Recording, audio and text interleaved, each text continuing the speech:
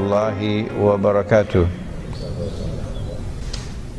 Every Malaysian knows Akhir Zaman, but in English we have a more technical term, Islamic eschathology. This branch of knowledge called Islamic eschatology holds the key for explaining today's political, economic and monetary reality. More than that, of course, but these three. To introduce Ilmu Akhir Zaman, the best place to start is with the concept of a holy land. Which is that holy land? Is it Mecca and Medina? The Hindus have a holy land in Banaras, and they also consider the whole of India or Bharat as a holy land. Do we have a concept of a holy land? Do the Jews have a concept of a holy land? Do the Christians have a concept of a holy land? Before we proceed, I seek your kind indulgence. I have a cough, so bear with me as I cough in between the talk. Yes, we do. And it's to be found in the Torah. Christians, Jews, Muslims all accept the same concept of a holy land. It is a land specially blessed by Allah, the one God. The state of Israel, this modern state of Israel that came into being in 1948, is now squatting in the Holy Land, temporarily. The Quran refers to it as Al-Ardul Muqaddasa, the Holy Land. But the modern world chooses to refer to it as Palestine because of some tribe that lived in early history in that place, the Philistine. It is a land in which Allah has ordained the truth must eventually prevail, that the true religion must eventually prevail, that no rival to truth can ever take control of the Holy Land indefinitely. And it is a land in which righteousness must prevail. The Torah tells us that Allah gave the land to the Jews. What does the Quran say? In Surah Al-Ma'idah, the 5th surah of the Quran confirms that the land was given to the Israelite people. But it was given conditionally. What are the conditions? Number one, you must uphold the truth, the true religion. And number two, you must be righteous in conduct. Someone changed the Torah to remove this condition. And the Torah now says, it is not because of righteousness that the Lord God has given you this holy land. For you are a stiff-necked people. The implication of this rewriting of the Torah is that the land is yours unconditionally. Whether you are righteous or you are wicked oppressors, the land is still yours.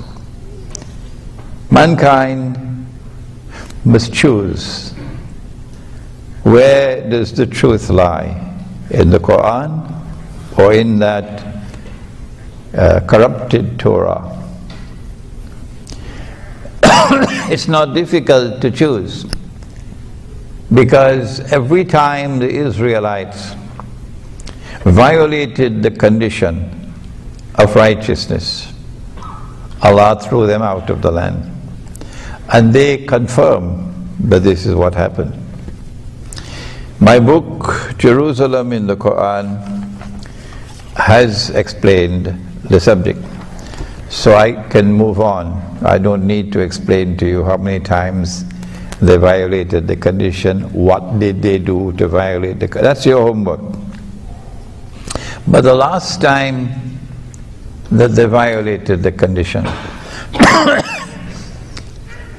it was when Allah had already expelled them from the Holy Land. And they had been sent to Babylon, modern-day Iraq, as slaves, as punishment. And while they were in Iraq, in Babylon, Allah sent prophets to them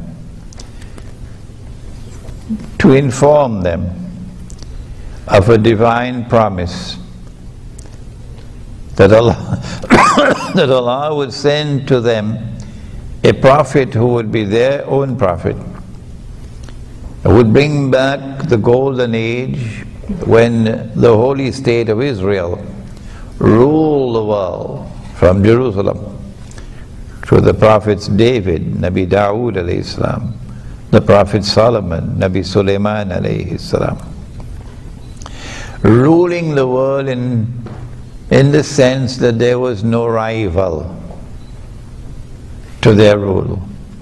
That is the sense in which they were the ruling state. So that golden age would come back when the Messiah comes. And when Allah did send the Messiah, some of them accepted him, but the rabbis rejected him. They said his mother gave birth to him when she was not married, and so he is, وَنَعُوذُ بِاللَّهِ مِنْ هَذَا, a bastard, and a bastard cannot be the Messiah. And then when they sentenced him to death for blasphemy, because he claimed to be the Messiah, the son of Mary, Nabi Isa alayhi salam, and then the Roman government, or the reluctant Roman government, then executed the sentence. And then they saw him die on the cross before their very eyes. They were now absolutely convinced he could not have been the Messiah. Why? Why? He's dead. The golden age never came back. He never ruled the world from Holy Israel. Israel is still under Roman occupation. And number two, look at how he died. He died by crucifixion. And our book, the Torah, says that whosoever dies like that is the cursed of the Lord. There's a curse upon him. So they're now convinced beyond any shadow of a doubt he could not have been the promised Messiah. So they're waiting for the Messiah to come. What they did not know, and no one knew, for some 600 years no one knew, until the Quran came down, was that no, they did not succeed in killing him, no, they did not succeed in crucifying him. Allah made it appear that he was crucified.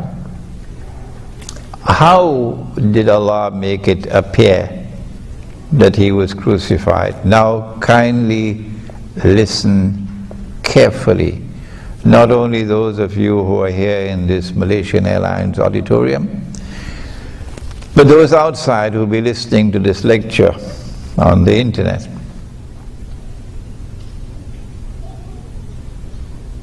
Allah says, وَلَكِنْ شُبِّهَ لَهُمْ. Allah made it appear like that. For some mysterious reason, sometimes located in a book that was spirited out of the Vatican 100 years ago, called the Gospel of Barnabas. Anything that comes out of the Vatican, I would take it with a pinch of salt. Put a little vinegar with it as well.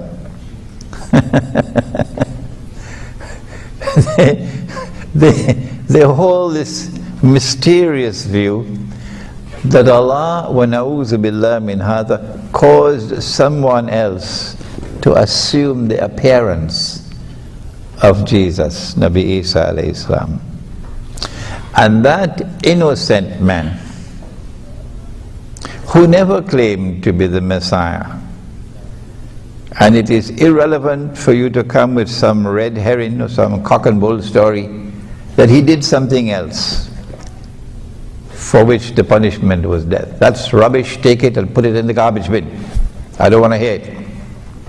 That innocent man who never claimed to be the Messiah was crucified for claiming to be the Messiah.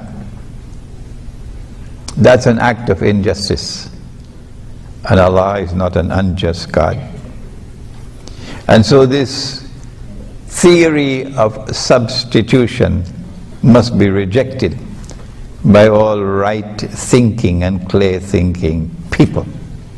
And we want to reject it one more time, unqualified rejection of this nonsense, this act of injustice on the part of Allah subhanahu wa ta'ala, to cause an innocent man, innocent of ever having claimed to be the Messiah, to assume the appearance of the Messiah and then to be crucified.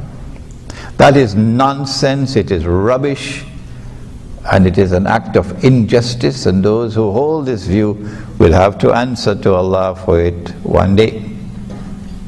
I have to use this very strong language because there are those who have eyes and yet do not see, and they're heading straight into the fire with this, and they will not listen.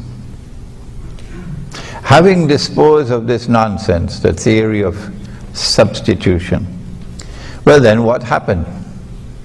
What happened?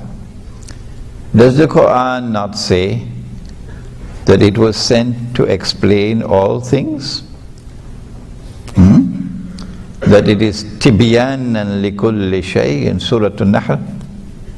It explains all things, so it must explain what happened. How did Allah make it appear that Nabi Isa alayhi salam was crucified when he was not? The answer is there in the Quran. In Surah Ali Imran, the 3rd surah of the Quran, and again in Surah Al-Ma'idah, the 5th surah of the Quran, Allah uses the word wafat. Wafat in this context, means taking the soul. Governments don't take your soul. The World Bank can't take your soul. Only an angel can take your soul. Won't you agree with me? Only an angel. And Allah instructs the angel to take your soul. So, in this context, the implication is that Allah took the soul of Nabi Isa alayhi salam. Is it possible that he took the soul and returned it? Is that possible? In Surah Zumar of the Quran, Allah explains, and I'm going slowly now because this is so important for Islamic eschatology. This is the pivot of Islamic eschatology. Islamic eschatology revolves around this point.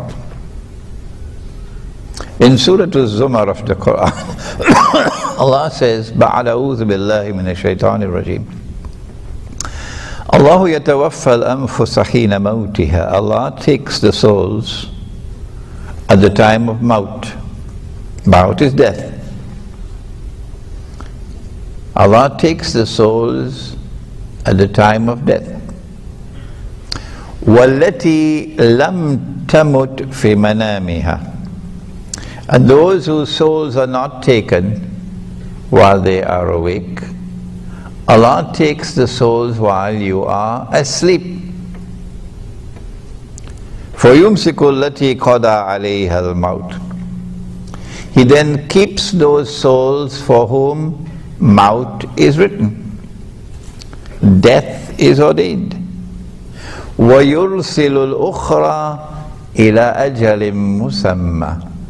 And for those for whom maut is not yet written, Allah returns the souls.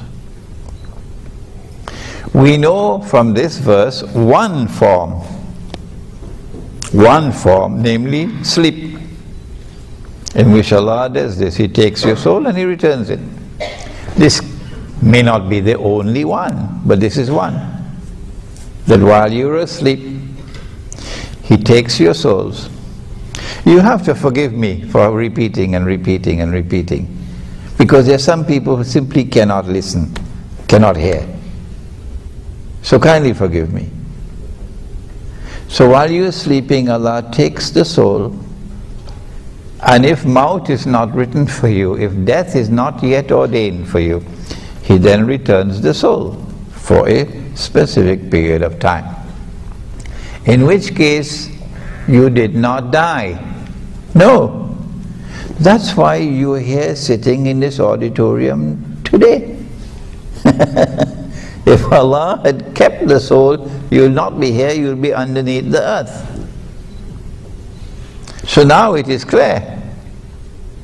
If Allah took the soul, this is the context in which the word wafat is used in both Surah to Ali Imran and Surah to Ma'idah. This is the context that Allah took the soul. If He took the soul and He did not return it, then Nabi Isa alayhi salam died. He was crucified. But Allah says, no, they did not succeed in crucifying Him. They did not crucify Him. They did not kill Him. And so there's only one possible explanation left. And that is that after Allah took the soul, and they were now convinced that He was dead, and they took down the body. Some Muslims don't want to hear that. No, because they have this fairy tale interpretation of the Quran that no, Jesus, Nabi Isa alayhi salam, was never put on the cross. I don't know where they got it from. Maybe the theory of substitution or somewhere else, or maybe in Disneyland. But I part company from them. I part company from this uncritical position. They took the body down because they were convinced He was dead. They prepared the body for burial, which is janaza. And then they put the body in a cave. They sealed the cave. And there's a Roman guard outside. Then Allah returned the soul. So he did not die. So the soul has been returned to the body, not to Chicago. The soul has been returned to the body. So when the soul is returned to the body, you'll wake up. You'll stand up, won't it? I mean, why is this subject so difficult for some people to understand? So he's now alive. He never died. But if they know he's alive, they're going to come after him again. So then Allah raised him, body and soul, everything. Allah raised him the way He raised Nabi Muhammad alayhi salatu wasalam in the Isra and Miraj, the nocturnal journey. Raising in the sense of taking him from this material universe into other worlds of space and time. I have no other English word to use than the word raise. And I'm allowed to use the word raise because in the Quran Allah uses the same word, بَلْ رَفَعَهُ اللَّهُ إِلَيْهِ. Allah raised him unto himself. Meaning that Nabi Isa alayhi salam, the Prophet Jesus, is no longer in our world of space and time, no longer in our material universe. He has now been transported into another world of space and time, or what the Quran refers to as the samawat. There are 7 of them. And in physics they are called parallel universes. Every physicist knows about it. Ask Einstein, he'll tell you. Since he never experienced death, no, never experienced maut, no. And since Allah says in the Quran, kullu nafsin dha'iqatul maut, every soul must taste death, it follows that Nabi Isa alayhi salam must return. Secular scholarship may look upon us with scorn and with disdain and laugh at us for believing what the Prophet said alayhi salatu wasalam, that one day he will return with his hands resting on the wings of 2 angels. But they don't believe in this. They think this is Disneyland. So let them go their way and let us go ours. And don't waste your time with them. But they did not know that. They thought he was dead. And they know that when Allah gives His word, He keeps His word. So they're still waiting for the Messiah, who when He comes will rule the world from the Holy Land, from Jerusalem, with a rule which will be eternal, meaning the end of history. I lived in New York for 10 years. And during that time I interacted with the rabbis and with the Jews. And I can confirm to you, oh yes, they are waiting on the Messiah. And they believe the Messiah is around the corner. We also are believing, we also believe that the Messiah is going to return. The voice of Nabi Muhammad alayhi salatu wasalam is the most powerful voice in history to have prophesied the return of Jesus alayhi salam. And this is the cornerstone of Islamic eschatology. Welcome to the subject of Islam and the end time. Events which are still to occur in the historical process. The most important of them all, by far, is the return of the true Messiah, the son of Mary, Nabi Isa alayhi salam, the Prophet Jesus. That return will occur in the end time, or as we know it in Malaysia, Akhir Zaman. And we can recognize when we are living in Akhir Zaman. Oh yes, and people in Kuala Lumpur most of all. Because just before Prophet Muhammad ﷺ died, a very extraordinary event took place.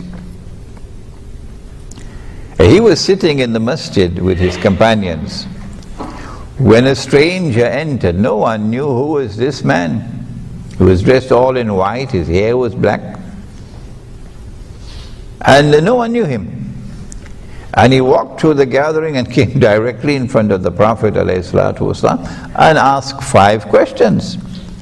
And the Prophet ﷺ answered him, and the man would confirm, yeah, you're correct in your answer. Who is he? And then he left, as strangely and as mysteriously as he had arrived. And after he left, the Prophet asked, do you know who was he? Who was he? So we said Allah and His Messenger knows, but we don't. Well, that was Gabriel, Jibreel alayhi salam, who came to instruct you in your deen. One of the questions, the last question, what are the signs of Akhir Zaman? And one of the signs that he answered and gave it, you'd find the naked, barefooted shepherds competing with each other in the construction of tall buildings. That's why I said you people of Kuala Lumpur are familiar with this subject. And when you build your twin towers, then Korea will get jealous and put up something taller in Seoul. And then Dubai will say, nope, we're going to do better. And they put up the Burj in Dubai. And then Jeddah will say, we'll teach you a lesson. And Jeddah will put up towers that go up into the clouds. And those who see with only one eye will look at these tall buildings and say they represent progress. These are the naked, barefooted shepherds. But those who see with two eyes will say, no, what resides in the heart is far more important than the tallest of buildings that you can build. So we are living in Akhir Zaman. If you can't see the tall buildings, please make an appointment with an eye specialist. The Akhir Zaman, or the last age, is going to culminate with the return of the true Messiah, Nabi Isa alayhi salam. But Islamic eschatology has something very important to introduce now. Something which affects the political process, something which affects the world economy, something which affects the monetary system, something which explains today's strange and mysterious reality in the world today. There are those who are content to simply go to work in the morning, face the morning traffic, and go back home in the evening with your air conditioner turned on in your SUV, and then go home and cook a nice dinner, and sit down and watch television until it's time to sleep. And you do it over and over until the weekend comes. And then the weekend is the time for fun and games and so on, and for Saturday night's fever and so on. And this is life. This is life. You worship the dunya, you live for the dunya, you die for the dunya. But there are others. There are others who are made of sterner stuff, and their hearts beat with a different tune. These are people who yearn for something higher, something which explains the strange world. I'm not prepared to be just another piece of balsa wood floating on the ocean, and the waves will take me wherever they want to. No. I want a boat which will take me to the port, the destination that my heart longs for. I must understand the world in which we are living today, and I must respond to it appropriately. I want peace and contentment and tranquility in my heart. And I can only get that peace and contentment and tranquility in my heart when I understand the reality of the world in which we live, and I respond to it appropriately. And for these people, we say to you today here in Malaysia, and from the auditorium of Malaysian Airlines, that it is the Quran and it is Prophet Muhammad alayhi salatu wasalam who explain the reality of the world today as no one else can do it. And as Islamic eschatology explains the world today, it is for you to now determine, what are you waiting for? when will you come to Islam? When will you come to Islam? For Islam is explaining the world today. The pity about it, however, is that the world of Islamic scholarship is not doing that. The scholars of Islam are not doing that. The ulama are not doing that. The shuyukh are not doing that. The maulanas are not doing that. The muftis are not doing that. That is the tragedy that we face today. But the Quran is doing it. And Nabi Muhammad ﷺ is doing it. And it is for you to study Islamic eschatology, so that through your voice, mankind may accept the truth. Nabi Muhammad ﷺ said, because they rejected him, and they said he could not be the Messiah, and they're waiting for the Messiah to come, who when he comes would rule the world. Let me repeat one more time.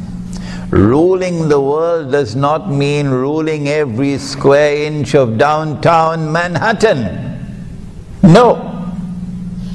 Ruling the world means ruling with a power which cannot be challenged, which cannot be rivaled by any individual or combination of powers. That is the ruling state. In this sense of the word, we already have experienced two ruling states.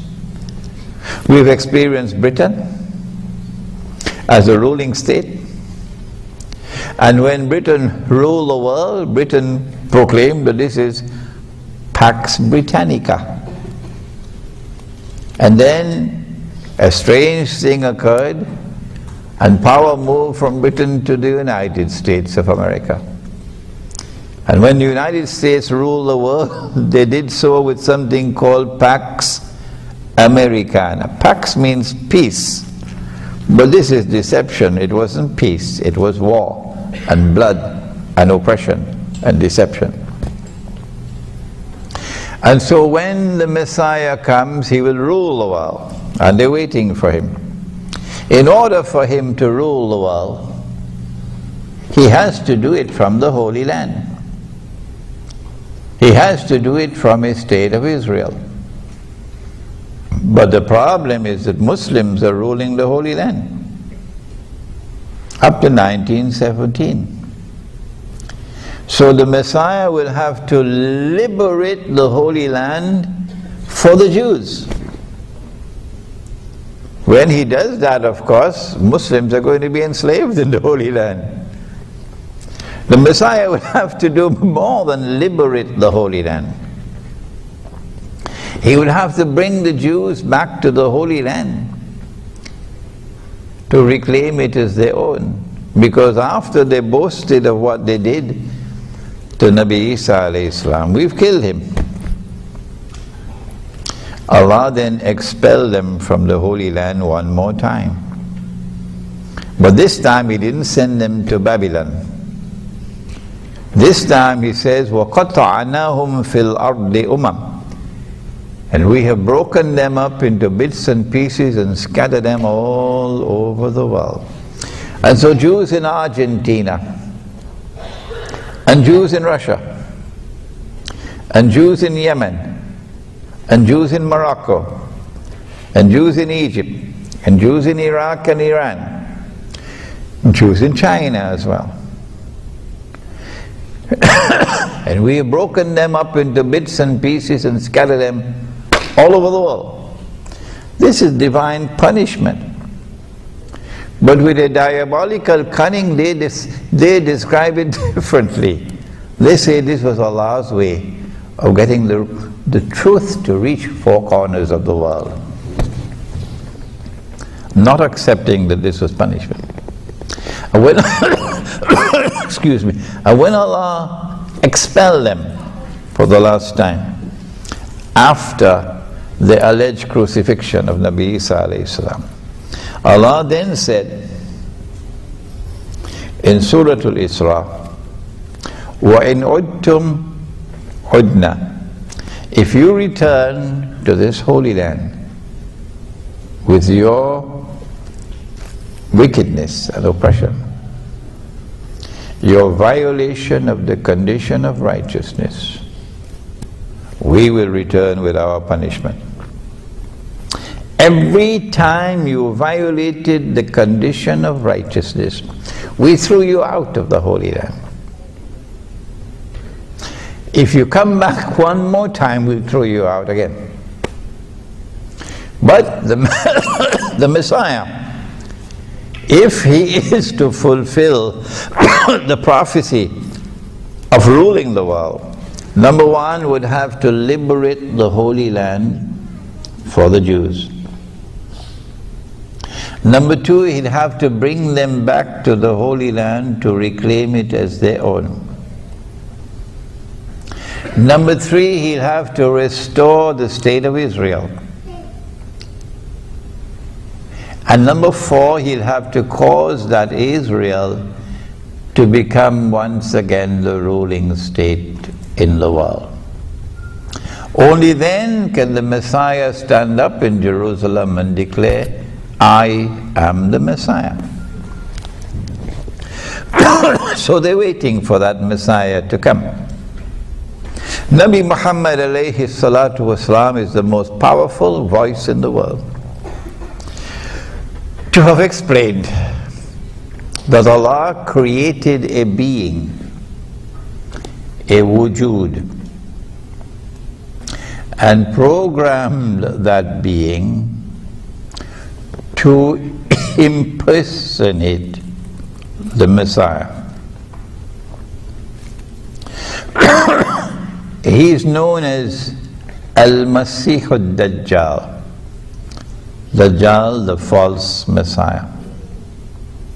And when Allah releases him into the world, this is what he'll do.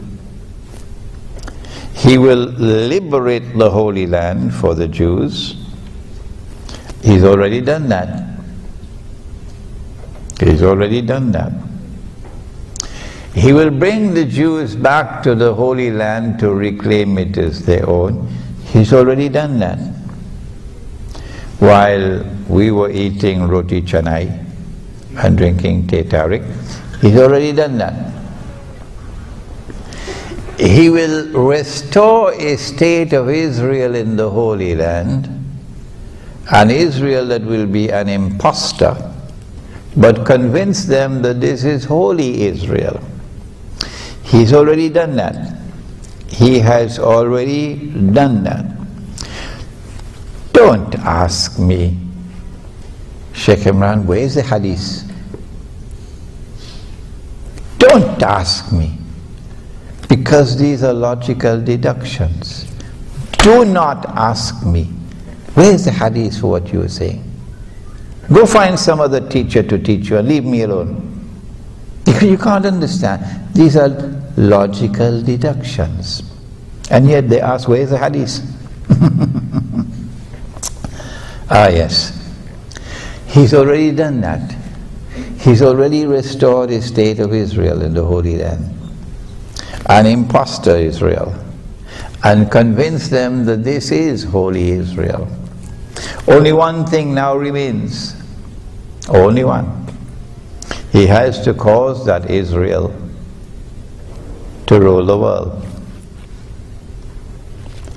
And it is in the process of bringing that Israel to the position of ruling the world and analyzing how he has done it, because we are just around the corner now. We will understand today's political reality. We'll understand political history. We'll understand today's world economy. We'll understand economic history. We'll understand Bretton Woods and the monetary system which came out of Bretton Woods. We'll understand the International Monetary Fund and the World Bank. We'll understand the introduction of bogus and fraudulent and utterly haram paper currencies, and what is the role which they have played after they took the gold dinar and silver dirham out of the market, and then did something that even Dr. Mahathir was not aware of. The Articles of Agreement of the International Monetary Fund prohibit the use of gold as money. Dr. Mahathir did not know that. Our scholars of Islam don't appear to be even interested in the subject, much less to study it. So when we study what is the strategy being used to bring Israel to that position where it can rule the world, we will understand the reality of today's politics and economics and monetary economics and other things beside, the feminist revolution as well. Before we proceed to that political history and economic history, let me step back for a moment.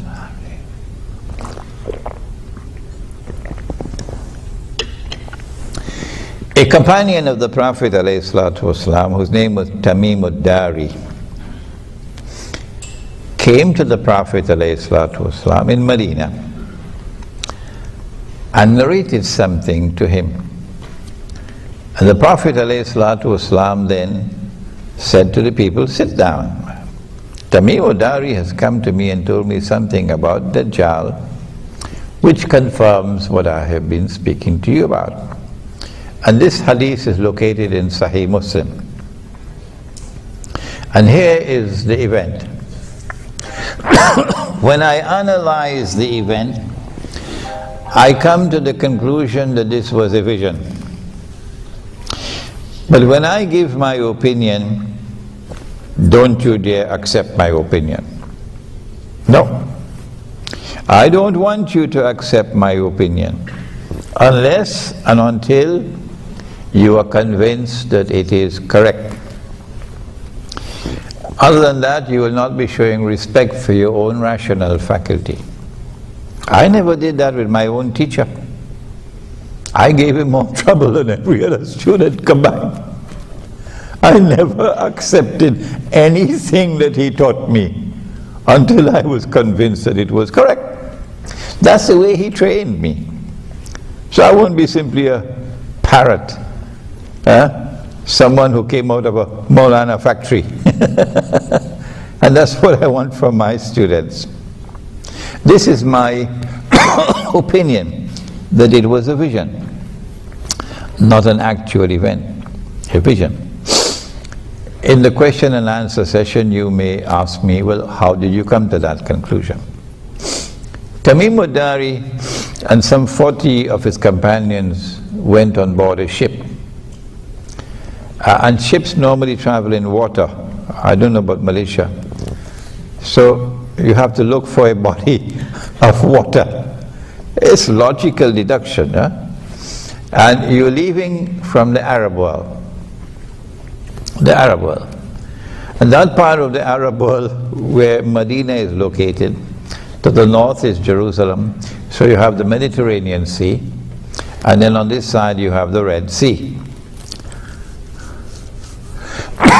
But a storm came and blew the ship for a whole month. So we eliminate the Red Sea, because if a storm comes in the Red Sea, within 5 minutes you reach land. But this one took a whole month before it reached land. So we eliminate the Red Sea. And then they came to an island. They came to an island. And I recognize that island to be the island of Britain. But some people, they can't understand how can a ship travel through the Mediterranean Sea and reach Britain. Or, well, how come the US Navy and US merchant ships, since the United States was born 200-something years ago, were trading with North Africa? Lots of American ships used to be trading with North Africa. How did they get into the Mediterranean? So it is possible to get out of the Mediterranean with a ship. Elementary geography. I recognize the island to be Britain, but don't accept my opinion until you're convinced that it is correct. There are some who are convinced otherwise. They think the island is Singapore. When they landed at this island, they got on shore and they were confronted by a very hairy creature.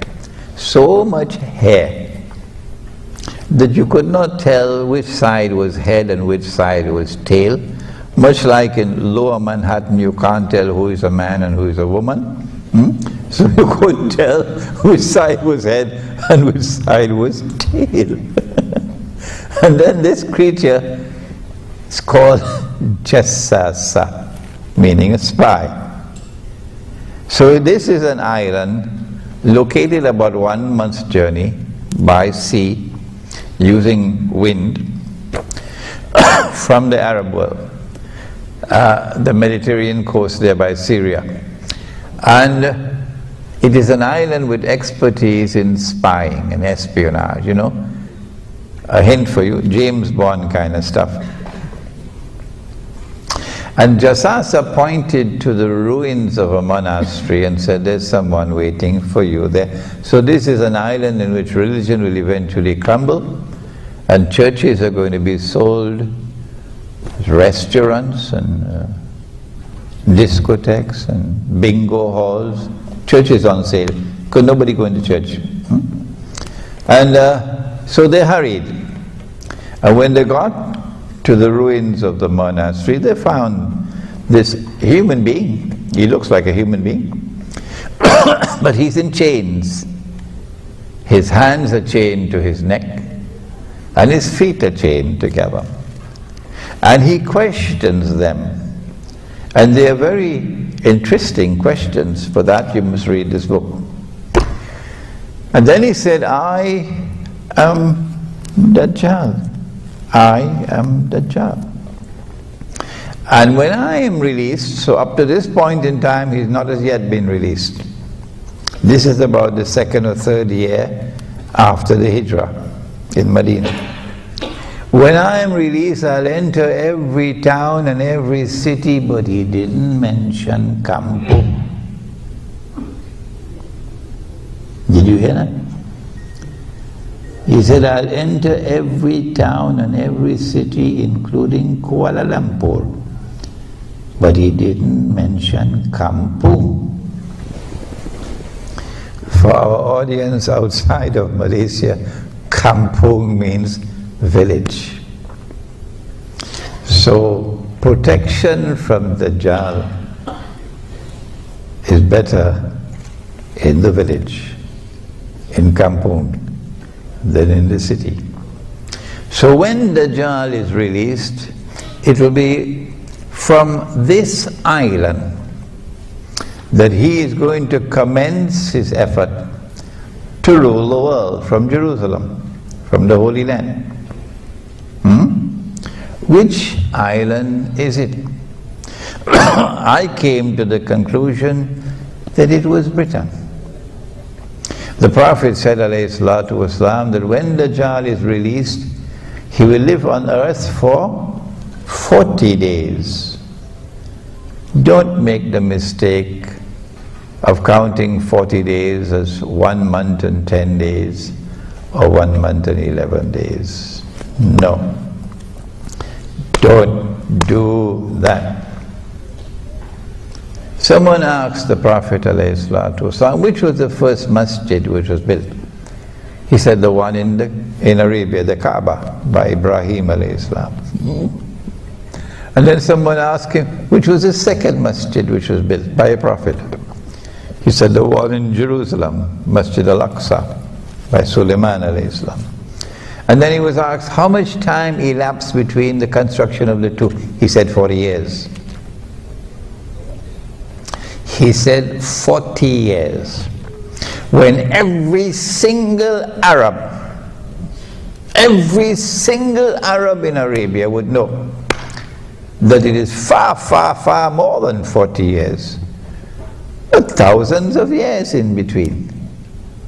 Obviously, when he said 40 years, he's speaking symbolically. So when he says that Dajjal will live on earth for 40 days, do not take it literally, please. The 40 days, he says, one day would be like a year. He didn't say one day would be a year, did he? He said one day would be like a year. One day would be like a month. And one day would be like a week. And all the rest of his days would be like your days. So they subtract 3 from 40. Strange mathematics. And they get 37. So they said, when he is in our day like a year, our day like his day, he's going to live for 37 days. How can you be born and you're still in your diaper after 37 days, still drinking your mother's milk, and yet become a young man, powerfully built, curly hair? Huh? Because your mathematics is wrong. No, it's not to be counted as 40. It is symbolic language. One day like a year would be stage 1 of his mission, which lasts for a long time. One day like a week, like a month would be stage 2, which would be a shorter period of time. And one day like a week would be the shortest period. And it is only after these 3 stages have been completed, only then would Dajjal appear in our material universe, in our world of space and time. Only then would we be able to see him. Prior to that, you can't see him. He's released, he's here, but you can't see him. Are there angels in this auditorium?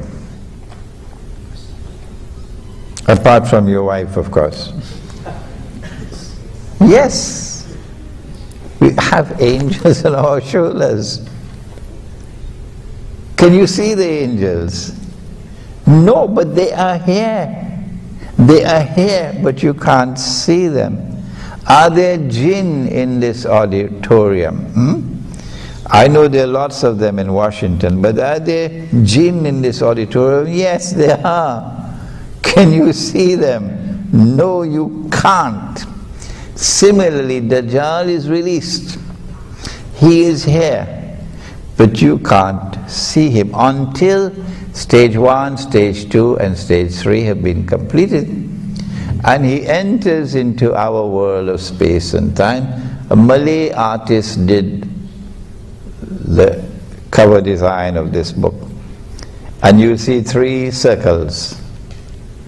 And the 3 circles represent the 3 stages of Dajjal. And we recognize that in stage 1, a day like a year, Britain became the ruling state of the world. We did not say that Britain was the ruling state for the whole of stage 1. We never said that. So don't come with the nonsense of saying what year did Britain become a ruling state and what year was power transferred to the United States, so we can calculate when Israel will become the ruling state. I am not a part of that. You do your mathematical conclusions, and when you finish, take it somewhere else, don't bring it to me. No. In stage 1, which lasted for a long time, stage 1 witnessed the emergence of Britain as a ruling state.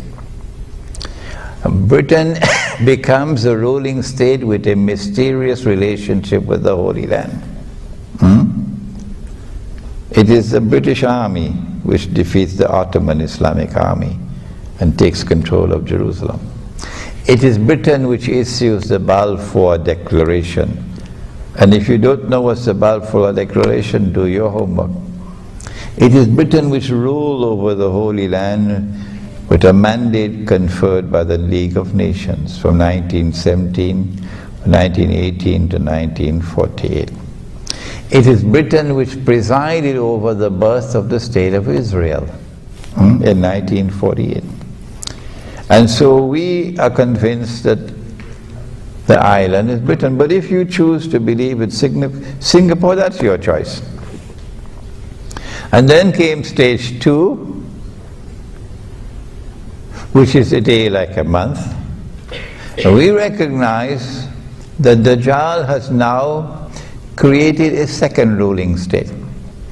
And that second ruling state is the United States of America, with a mysterious relationship with Israel, which cannot be explained by normal tools of political analysis. No. And then comes stage 3, when power will be transferred from the United States of America to a third ruling state. And we say that that third ruling state would be Israel. And that is where we are located now in the historical process. Only Islamic eschatology can deliver that statement. Only the Quran and Nabi Muhammad ﷺ could explain this political process. We are now located at that moment. When was Dajjal released then? Let's step back again. Nabi Muhammad ﷺ suspects a Jewish boy in Medina to be Dajjal. And he takes Umar radiallahu ta'ala anhu with him to question the boy. But the boy is rather impertinent and rude in his answers, and Umar gets angry. "O Messenger of Allah, give me permission, I'll cut off his head." The Prophet ﷺ replies and he says, "No, Umar, don't do that.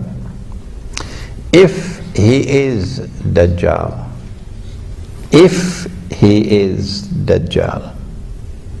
you cannot kill him. But we are being given a message in these words. If he is Dajjal, it's not possible. You cannot speak these words if Dajjal is still in chains. This one is not in chains." Implying that Dajjal has been released. He's not saying that this is Dajjal, no. The boy's name was Ibn Sayyad. If he is Dajjal, you cannot kill him, and if he's not, it will be sinful to kill him. So this incident is meant to tell us that Dajjal has been released.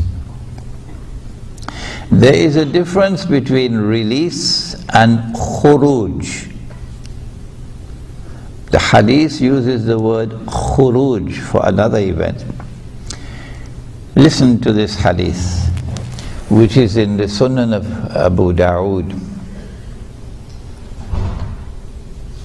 The Prophet said, alayhi salatu wasalam, he said, Umran Bayt al-Maqdis,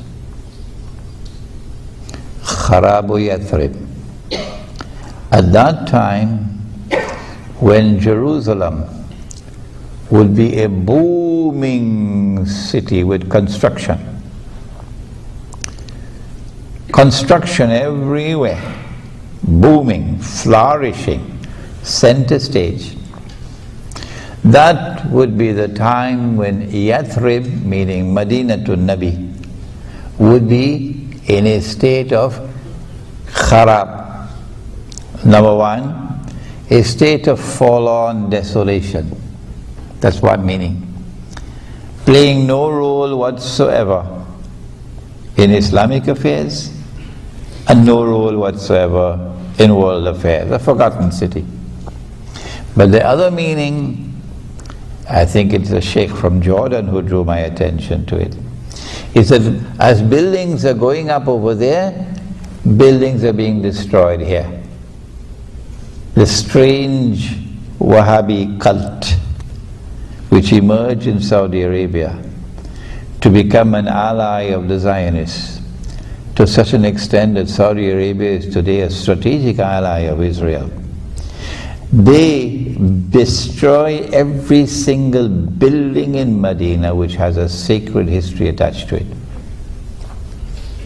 So as buildings are going up here, buildings are being destroyed here.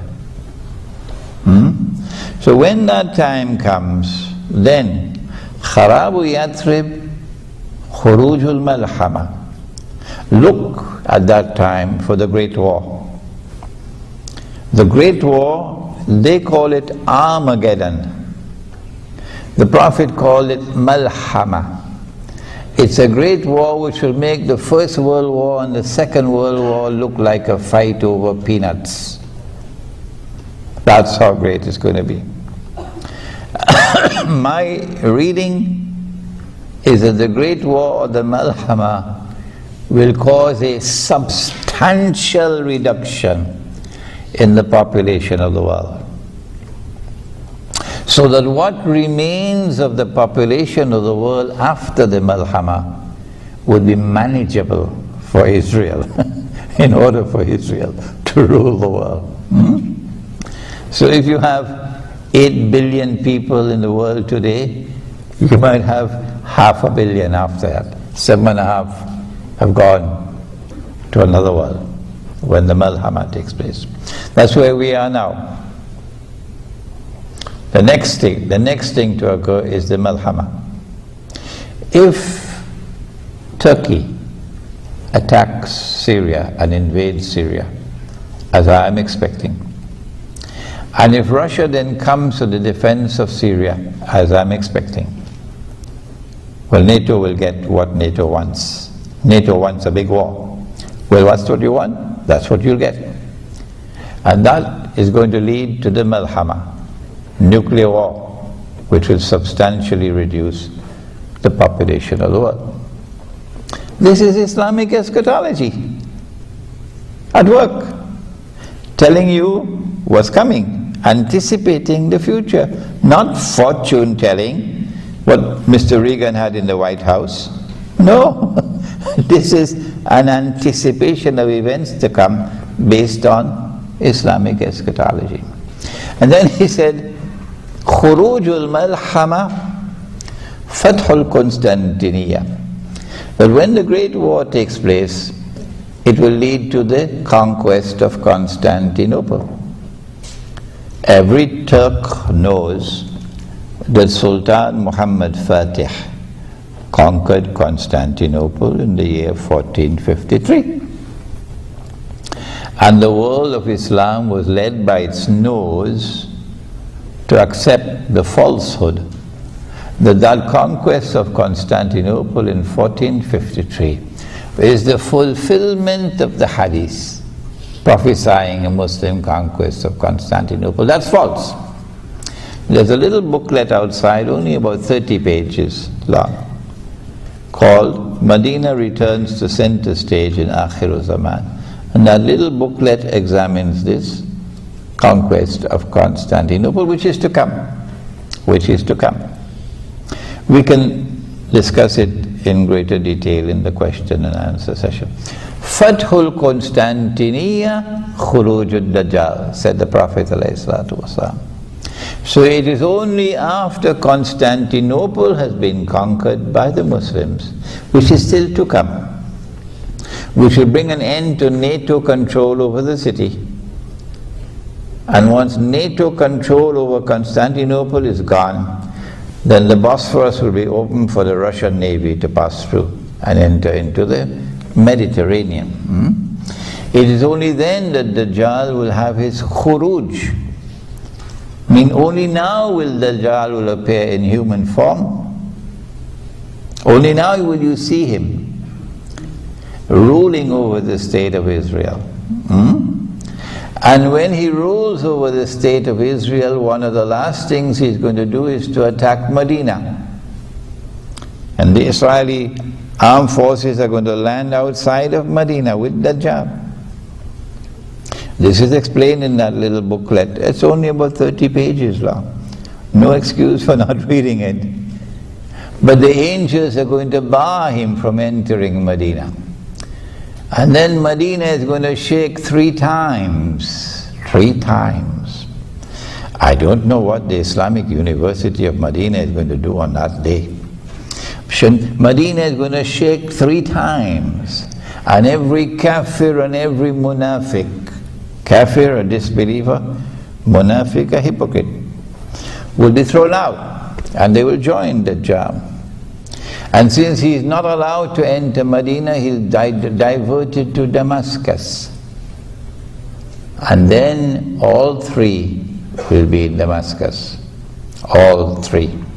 The 3 most important actors in Akhir Zaman, all 3 will be in Damascus at the same time. Imam al-Mahdi will be there. Dajjal will be there. And Dajjal is outside the masjid and the Imam is inside the masjid. And the confrontation is about to take place. And history repeats itself. In the same way that we were approaching the water, fleeing with Moses alayhi salam. And the army of Fir'aun was approaching behind. And the confrontation is about to take place. And some of us are in a state of despair.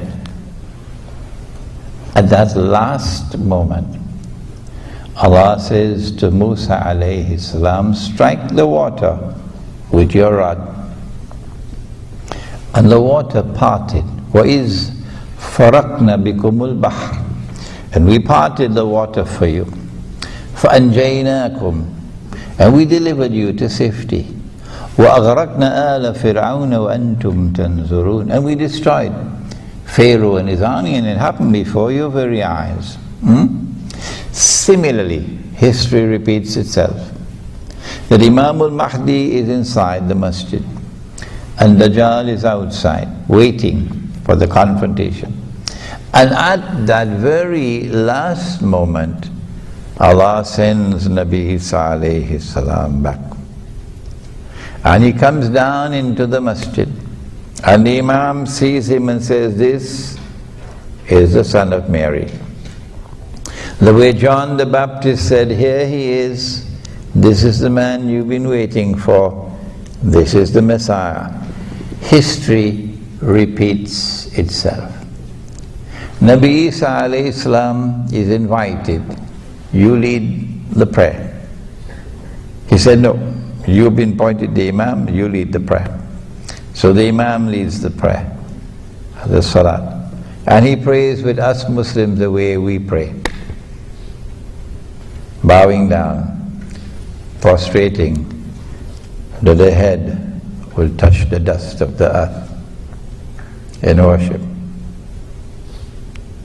And after the Salat is over, he says, open the gates because the masjid is barricaded. And as he steps out, Dajjal will see him, and Dajjal out of fear will melt the way salt melts in water, and he'll flee. So today you are stamping your bloody feet in the Holy Land, pulling up walls of apartheid, looking down upon us as cockroaches. We're not human, we are subhuman. You are the chosen people. Heaven is reserved for you.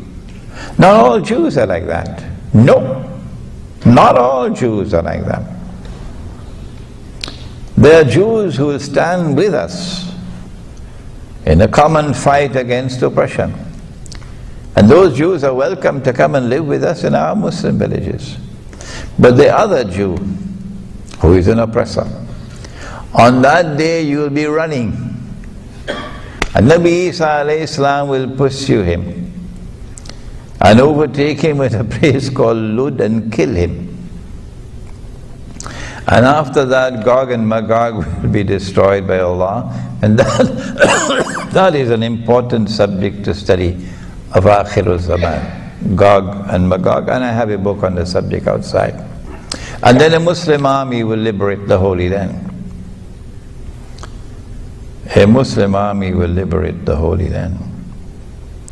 and truth will triumph over falsehood, and righteousness will triumph over oppression and wickedness. And that's how history will end. I got an email from a supporter of the State of Israel about a week ago. A very politely worded email inviting me to a reasoned dialogue. Why are you Muslims unable and unwilling to recognize that we Jews do have rights? And my response was, I regret it is not possible for me to have a friendly dialogue with a supporter of the State of Israel. And my prophet has spoken of a day when the stones are going to speak in the Holy Land. And so I prefer that the stones should speak with you. That was my answer to him. But we have to go back now, having given you this tour of Islamic eschatology. We have to go back now to the strategy. How is Dajjal going to achieve his objective of getting the State of Israel to rule the world? Well, first of all, you have to achieve political rule over the world. How to achieve political rule over the whole of mankind? Answer, you have to bring a new political system and get that political system to replace all existing political systems in the world. And that's why you had something called Western imperialism and Western armies colonizing the rest of the world in order to dismantle and to destroy every other political system.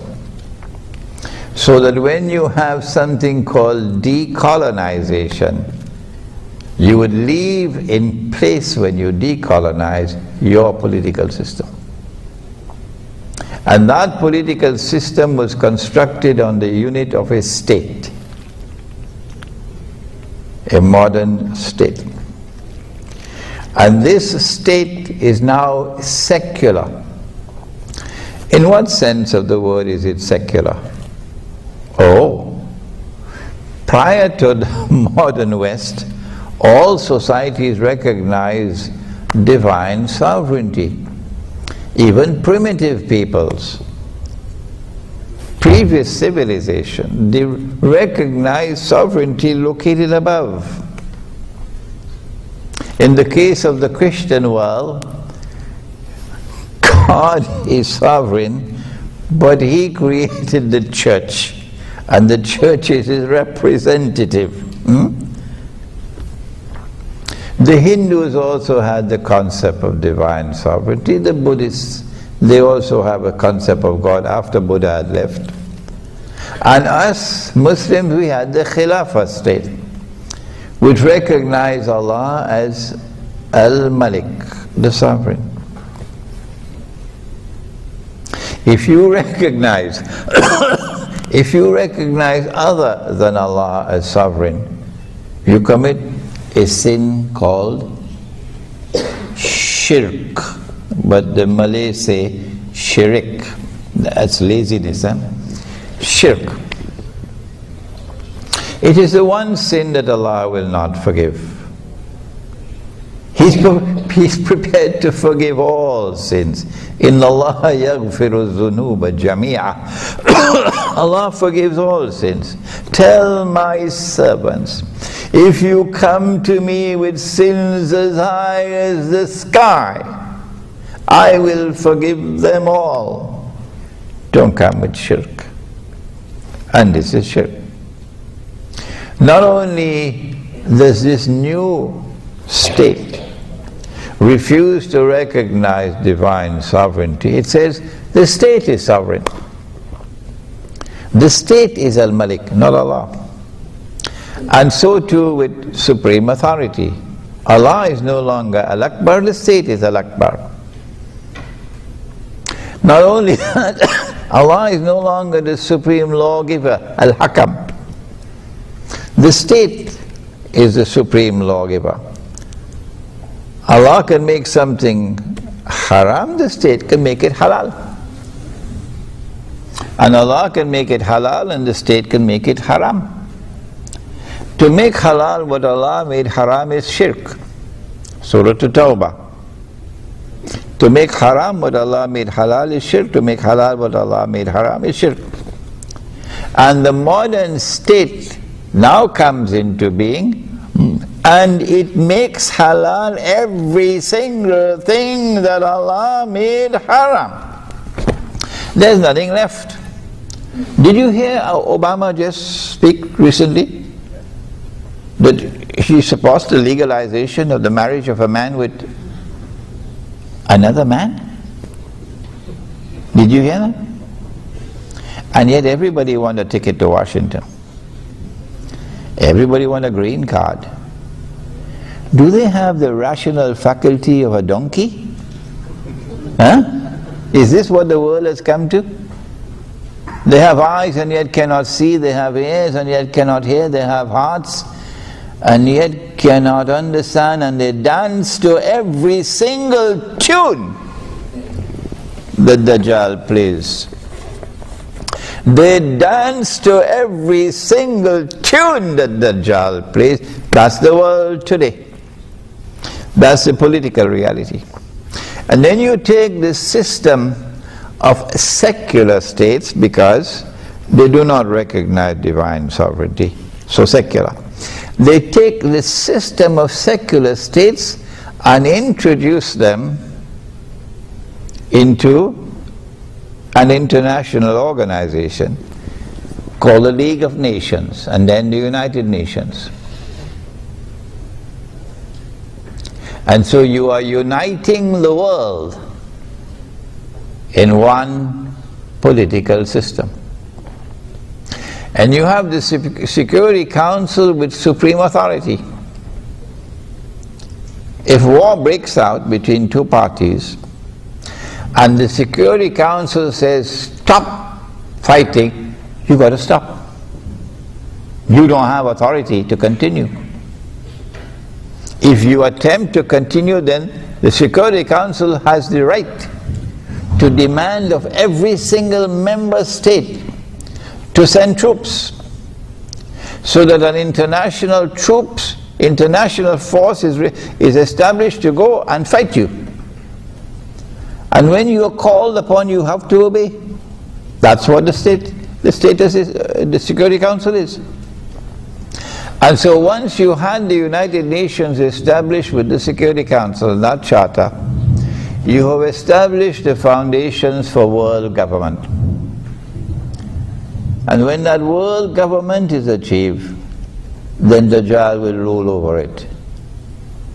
And what we're witnessing now, particularly in Europe, but the Europeans don't understand, is the demolition of the modern state, the demolition of the modern state with its authority, so that a world government can emerge which will rule over all of mankind.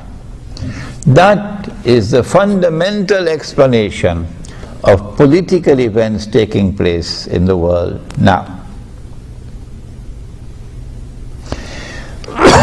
They did the same thing with the economy. Allah had prohibited riba, borrowing and lending money on interest. Sometimes a money lender lends you money on interest in order that your loss will be his gain. You see, normal people do business. And as every businessman knows, when you do business, you take chances. There's risk involved in business. A good businessman will try to minimize his risk.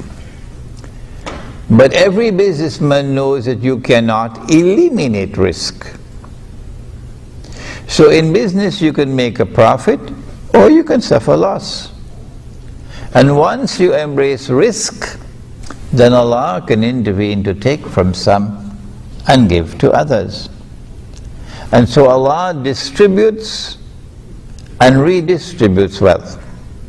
It's not the function of governments to distribute or to redistribute wealth, because that corrupts the market. But the moneylender does not want to suffer loss. No. So the moneylender lends his money on interest. And come rain or sunshine, you got to pay his interest. It doesn't matter whether you are suffering loss or not, you got to pay his interest. So foolproof, guaranteed return on his investment with no loss. And in the event that you do not repay, he makes sure that there's something called a mortgage, security, so he can take his pound of flesh. You recognize the pound of flesh, don't you? No? Never heard about that Englishman who was a great sheikh? Huh?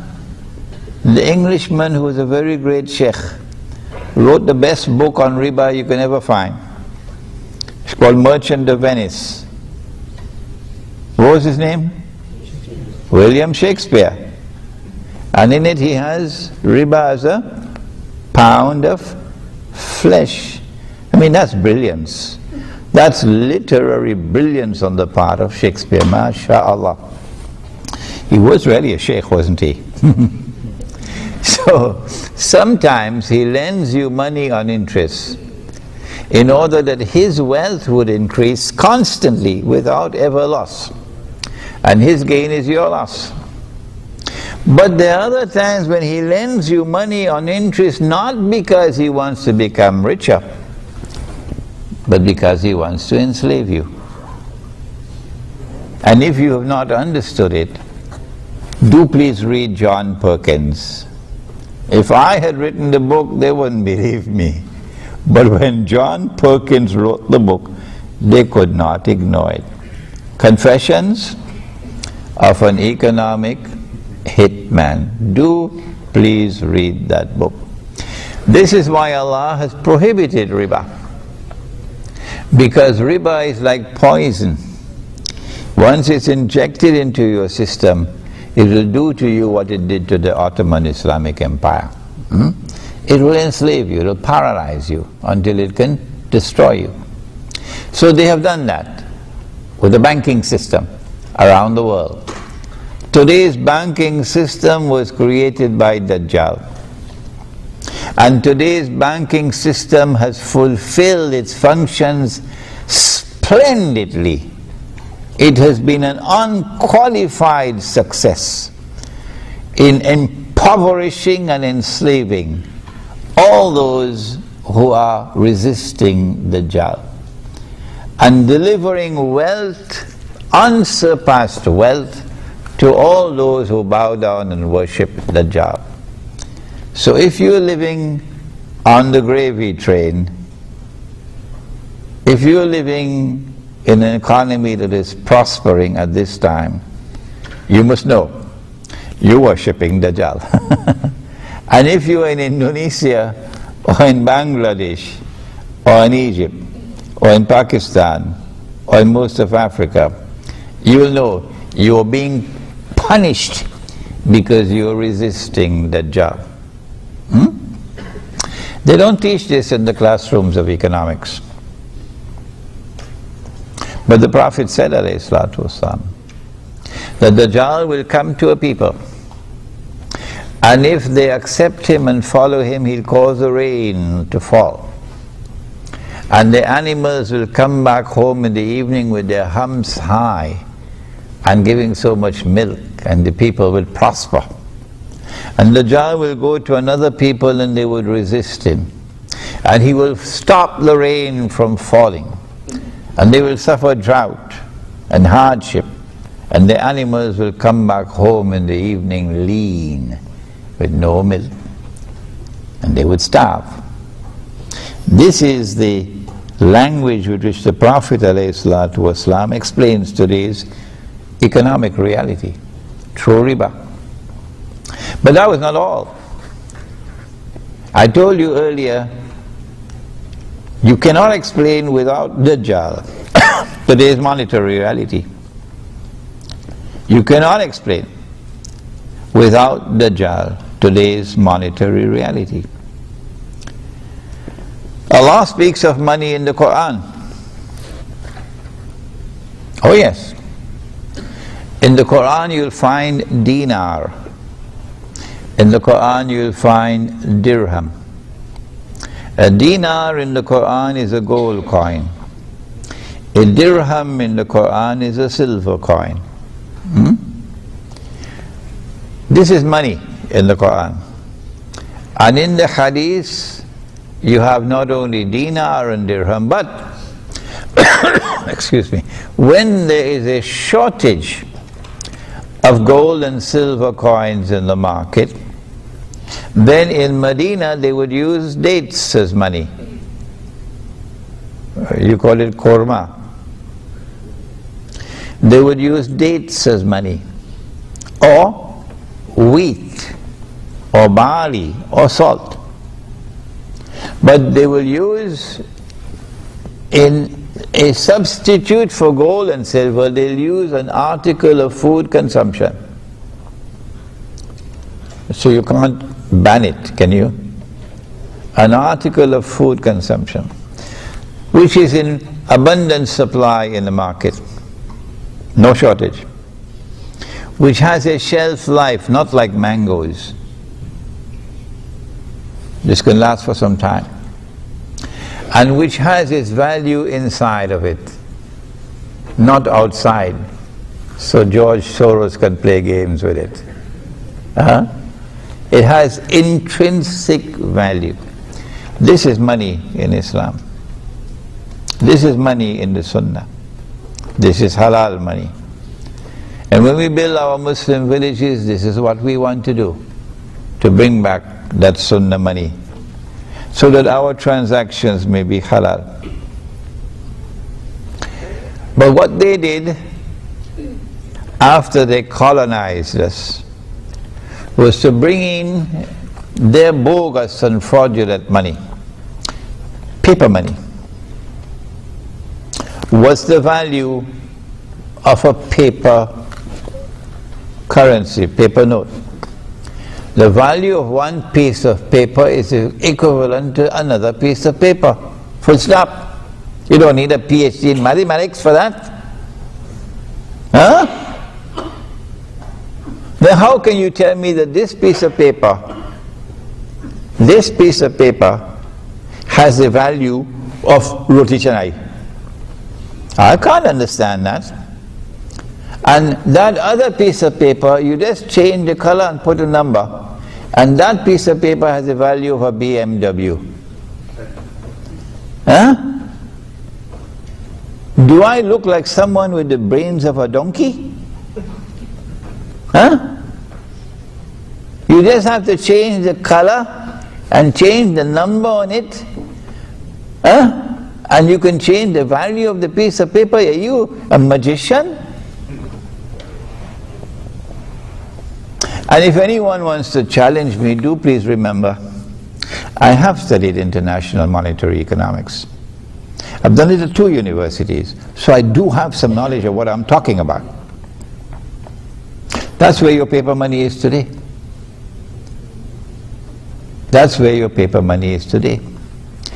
And if you would go to the internet and look up for my lectures on the gold dinar and silver. Oh, and there's also a booklet outside on the subject, the gold dinar and silver dirham, Islam and the future of money. And we do have some dinar and dirham outside? Yes. Yeah, we do. We have some dinar and dirham outside. So you could take it up and feed it. Your grandfathers used to feed it, and now you don't ever touch a dinar and dirham. We have some outside.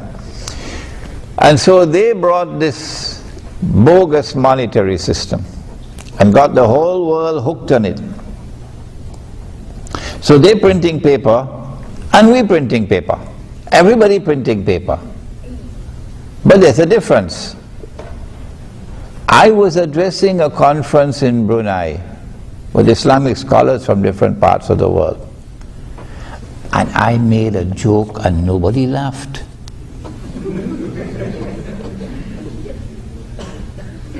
So I found it strange. How come nobody laughed? And these are scholars of Islam. And I realized they didn't have any knowledge of the subject. I said, when the Europeans and the Americans and the Australians and so on, when they print their paper, they have a secret chemical. And they dip the paper in the chemical and it comes out as hard currency. And we don't have this secret chemical. So ours is not hard currency. Nobody laughed.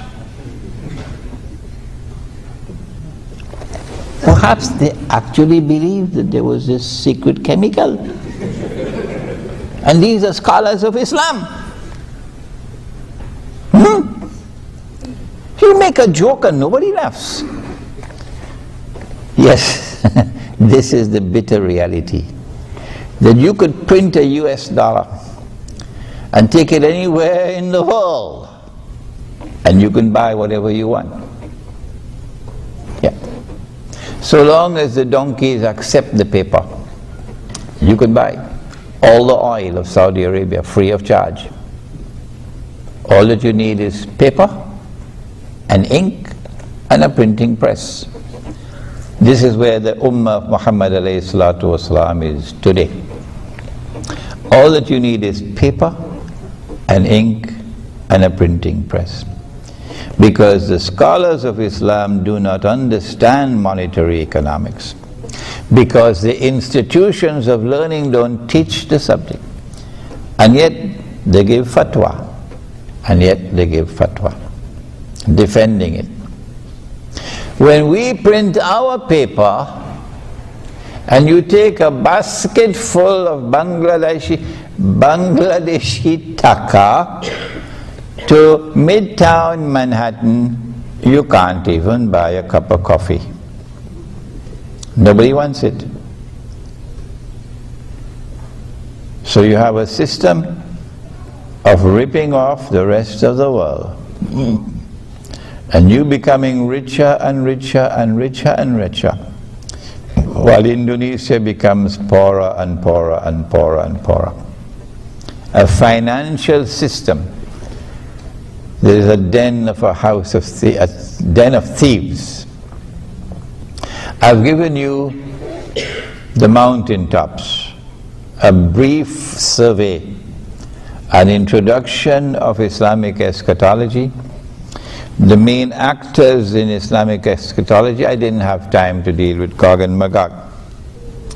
And then I took you to the main focus of Islamic eschatology, namely the return of Nabi Isa alayhi salam. And then introduced to you Dajjal, the false Messiah. And then showed to you the difference between his release and his khuruj. That he was released in the lifetime of the Prophet ﷺ, but his khuruj will come only after the conquest of Constantinople, which is around the corner, maybe 10 years, 15 years from now. I have explained to you his political strategy, bringing into being the new concept of a state, the republican state, which is secular. What I did not mention to you is that Islamic scholarship failed, and failed miserably, in recognizing the modern state as based on shirk. And therefore that elections to form government in these states would involve you in shirk. And you'll hardly find any scholar of Islam today, anywhere in the world, very, very few, who will stand up and say to the believers, do not go and vote for that substitute for the Khilafah, and validate that substitute for the Khilafah and enter into shirk. Do not do it. Rather stay faithful with Allah and His Messenger. stay faithful with the Khilafah state, struggle for the restoration of the Khilafah state, which recognizes Allah as sovereign, which recognizes Allah's authority as supreme, which recognizes Allah's law as the supreme law. What Allah has made halal, you enforce it as halal. What Allah has made haram, you enforce it as haram. We know that that is not going to come until Imam al-Mahdi. But even so, we still struggle for it. Iqbal, one of the most outstanding Islamic scholars of this age, Muhammad Iqbal,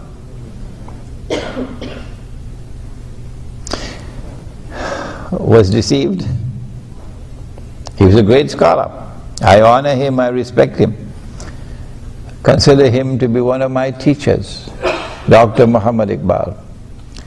And yet he declared that the modern republican state, with its parliament, is an adequate substitute for the Khilafah.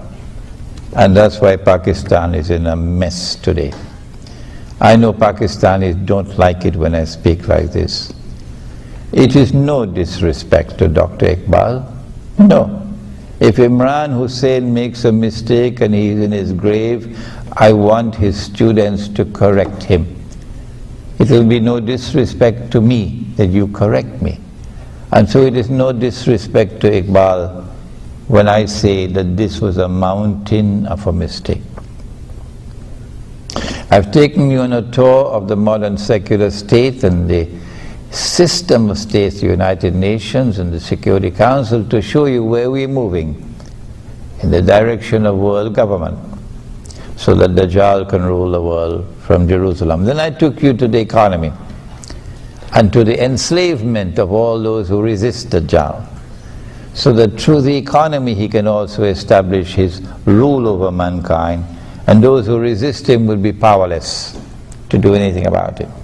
And then I took you to the monetary system, and I show you the systemic enslavement of mankind through ripping them off with paper money that's bogus and fraudulent and haram. What do we do?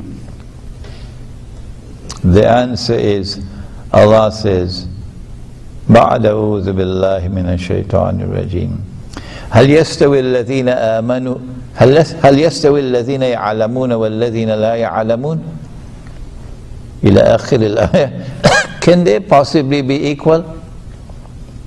Those who have knowledge and those who don't? Can they possibly be equal? We have in this gathering a sister who took the Shahada in France 6 months ago. And after 6 months she is here in Malaysia to get knowledge. Are they possibly equal? Those who are content to eat roti canai and drink teh tarik, and those whose hearts hunger for truth and for knowledge? No, they can't be equal. And so the message of this gathering today is to devote your attention now to the study of Ilmu Akhir Zaman, the study of Islamic eschatology. Because it is only Islamic eschatology that can explain the political and economic and monetary reality of the world today. And if you have the Quran and you have the Muhammad alayhi salatu wasalam, and you do not study Islamic eschatology, you will pay the price for it. We pray that Allah subhanahu wa ta'ala may put into your heart a restlessness which will never leave you, so that for the rest of your lives you'll be devoted to the pursuit of knowledge, to understand the world. And when you understand the world, to then respond to it appropriately. Ameen. ربنا تقبل منا إنك أنت السميع العليم وتب علينا يا مولانا إنك أنت التواب الرحيم برحمتك يا أرحم الراحمين. Ameen. The question is, what is my understanding of what constitutes economic progress, and is economic progress something important for the future of the Ummah? Good. Allah speaks in the Quran And history tells us as well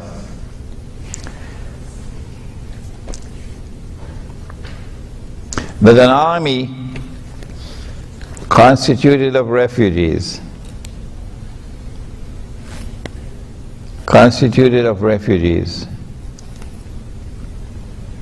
no state-of-the-art armor, no horses, only 2, hardly any camels, only 315 or so men. And they had to face an army of 1,000, the rich people's army, a good economy, prosperous economy, state-of-the-art armor, lots of horses, lots of camels. كم من فئة قليلة غلبت فئة كثيرة بإذن الله, says Allah in the Quran. How many times has it happened? A small force defeated a big force. Today we are poor. Our enemies are wealthy. Saudi Arabia is wealthy. Qatar is wealthy. But they have joined the side of the enemy. And those who are resisting are poor. But that is no reason for us to lose heart. That the poor can still triumph with Allah's help. So a sound economy is not a guarantee that you would succeed in the military struggle, the armed struggle of resistance against oppression. That's the first point we want to make. What constitutes economic progress? For us, economic progress is measured by the level of suffering in the society, not by how many billionaires there are and how many millionaires there are. But what is the level of suffering in a society? We want to see a distribution of wealth in a society that is fair and equitable, and that no one is without basic necessities of life, food and clothing and shelter. A single mother, she's divorced and he's gone, found another girl, a younger one, prettier one, and left her with the children. And she has to walk the street to look for a job, to earn a livelihood, to feed her children. If that's your economy, it's not ours. In our economy, we must have economic provisions. She does not have to look for a job. Her husband is dead. She doesn't have to look for a job. No woman in our economy has to look for a job to feed herself and her children. None. That's the difference between us and you. She has the right to pursue economic activity. She can be a businesswoman, sure. But the society, the economy has a duty to her to ensure that she and the children have basic necessities of life without having to seek employment.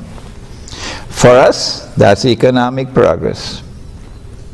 There are others in the society who are disabled, cannot work, who are ill, cannot work. We don't leave them on the streets and dismantle social security. We don't create insurance companies, so you have to buy an insurance policy. Our insurance policy is the Jama'ah. Every single member of the Jama'ah has a responsibility to those who are disabled, to those who are ill, to those who are in need. That's a healthy economy. not an economy in which wealth constantly revolves only amongst the wealthy. And they grow richer and richer. And the rest of the economy is sinking into greater and greater poverty and destitution. That's not a healthy economy. All those who follow Dajjal today are doing that. They boast of a healthy economy. How much do you pay her? Why are you running away now? Come back, come in the hall. Don't run. How much are you paying her? The Indonesian maid. She's the first to wake up in the morning. She's the last to sleep at night.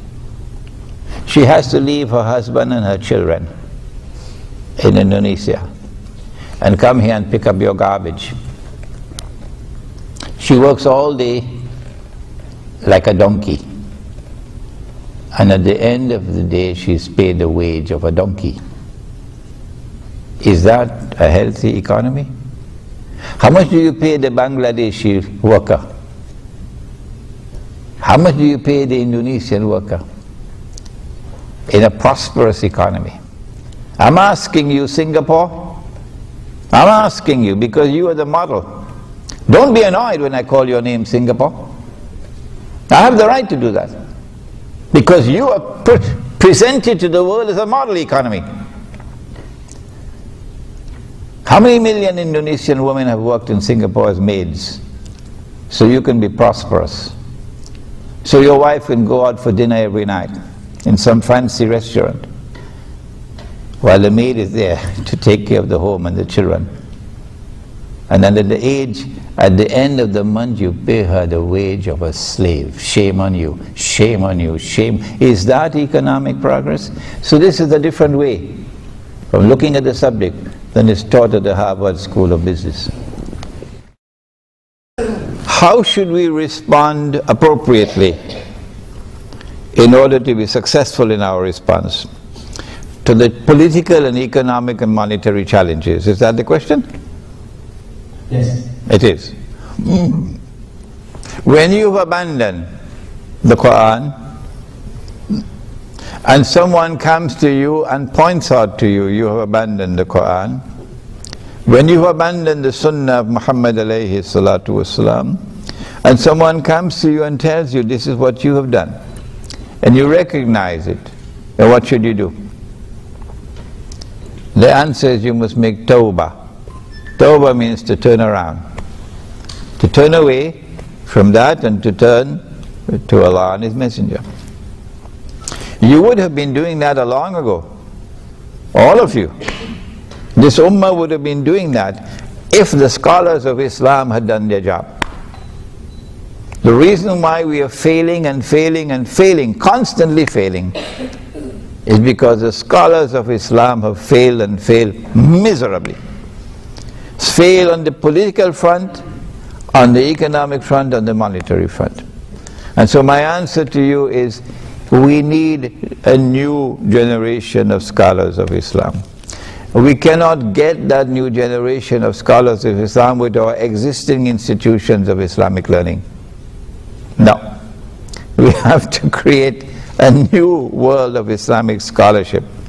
I'm hoping and praying that the internet can help us as our message reaches the young people in different parts of the world, that they may grow tomorrow to be the scholars of Islam who will lead the ummah back to the Quran and to the Sunnah.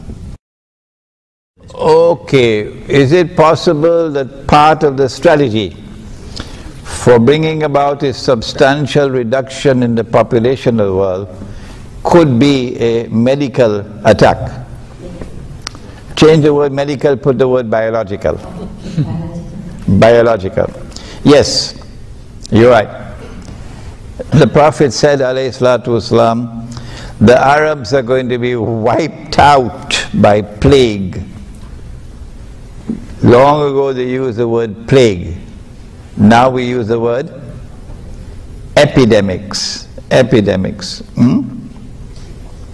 Like swine flu virus, like, is it H1V1 it's called? Am I correct? Huh? H1N1. H1N1, or whatever it is. These are AIDS, these are viruses. Some of them manufactured in laboratories. He said the Arabs are going to be wiped out by plague. That destruction of the Arabs is coming. It has not come as yet. The world is going to see biological warfare being waged to effect a substantial reduction in the population of the Arab world. He said that at that time, when plague attacks the Arabs, that neither plague nor Dajjal can enter Medina. I don't know, check the booklet at the back. Medina returns to center stage, you'll get the hadith there. It is either Medina and Makkah or Medina alone, I can't remember now. And so once the biological warfare starts, you will see Arabs flocking to Makkah and Medina in order to survive, not to die. Because the Arabs are going to die the way sheep die in a plague, said the Prophet ﷺ. Okay? Neither Dajjal nor plague can enter Makkah and Medina. And so if you're in Makkah and Medina, you'll survive. And if not, you're most likely going to die. At that time, Makkah and Medina are going to return to center stage in the world. Because Nabi Muhammad ﷺ said that this is going to happen, and look, it is happening now. So biological warfare is coming, and it's going to be spectacular, and it will validate the truth in Islam. Well, I did mention earlier that Dajjal said to Tamim ad-Dari that when I am released, I'll enter every town and every city. But he didn't mention kampung. He didn't mention villages. And so there is greater security, there are greater chances for survival. For example, from biological warfare that's coming. If you're living in the remote countryside, in small communities, the bigger the city, the less your chances of survival. And so Dajjal has been causing the countryside to be vacated. And all of the countryside is moving to the city. And he does that through the economic weapon of riba. You can only get a job here. I met this man from Terengganu. His wife lives in Terengganu with 10 children. MashaAllah. He's driving a taxi in KL, whereas he should be in Terengganu with his 10 children. He cannot earn a livelihood in Terengganu, it's in KL. So this is how Dajjal causes the countryside to become vacant, and all of mankind moving towards the cities. And today he has succeeded to such an extent that we have what is called the mega cities. 20 million people in a city. Dajjal is rubbing his hands in happiness and glee, because it's easier for him to control you, it is easier for him to brainwash you, it is easier for him to destroy your faith and also take your life if you're living in the big cities. And far, far more difficult for him. He gets a headache, he needs Tylenol tablets when you're living in small communities scattered all over the remote countryside. So that's the first thing we say. And our strategy is to build Muslim villages in the remote countryside. But in order to protect ourselves from those who will want to destroy us, and make it as difficult as possible for them, that they'll pay a terrible price if they come to destroy us, we say that in our Muslim village, Only the Quran and the universally recognized Sunnah will be allowed in the masjid. If you have a religious practice, no matter how long you've had it, no matter how beneficial it may be, but it is not based on the Quran and not based on the universally recognized Sunnah, we say don't bring it into the masjid. Don't bring it into the public life of the village. You can keep it in private. And if anybody comes to your door to shout bid'ah and haram because of what you're doing in private, we will ship him out of that village faster than Federal Express, because he's an agent of fitna. That's your private life. Your private life must be respected. This is our strategy. So you cannot accuse us of any deviant practices, as it happened in Malaysia some time ago. I can't remember, Darul Arqam? Yes. Darul Arqam, yeah. You cannot accuse us of any deviant practices, because we want to be as faithful as we can possibly be in fulfilling the Quran and the Sunnah, to protect ourselves. The village would have dinar and dirham as money, and if you come with the police to seize our dinar and dirham, we will use rice as money. Plenty rice in Java. Are you going to ban rice as well? How stupid can you be? Huh? We'll use sugar as money, but we're not going to use your bogus and fraudulent and haram paper money. Nor can you get us to use electronic money, because we are outside of electronic range. In the perfect Islamic village, you can't use a cell phone, because we want to be outside of your range, your cell phone range. And because we are outside of your cell phone range, the radiation from the cell towers won't reach us. So every woman looking for a husband who can give her a baby boy, will come to our village, because that's the only place she can find a husband who will give her a baby boy. All the rest of the men can give her only a baby girl. Why? Because the radiation has damaged the chromosomes, and so the male chromosomes are now too weak. And that's why the Prophet said, alayhi salatu wasalam, that in Akhir Zaman, one man will have to maintain 50 women. What is the genealogy? The Prophet said, alayhi salatu wasalam, that the Imam will come from the seed, and he pointed to Fatima, his daughter, radiallahu ta'ala anha, and his grandson, Imam Hassan and Imam Hosein. From them, the seed of Muhammad alayhi salatu wasalam. So he would be an Arab. So Indonesians don't qualify. No, he would be an Arab. He would speak Arabic.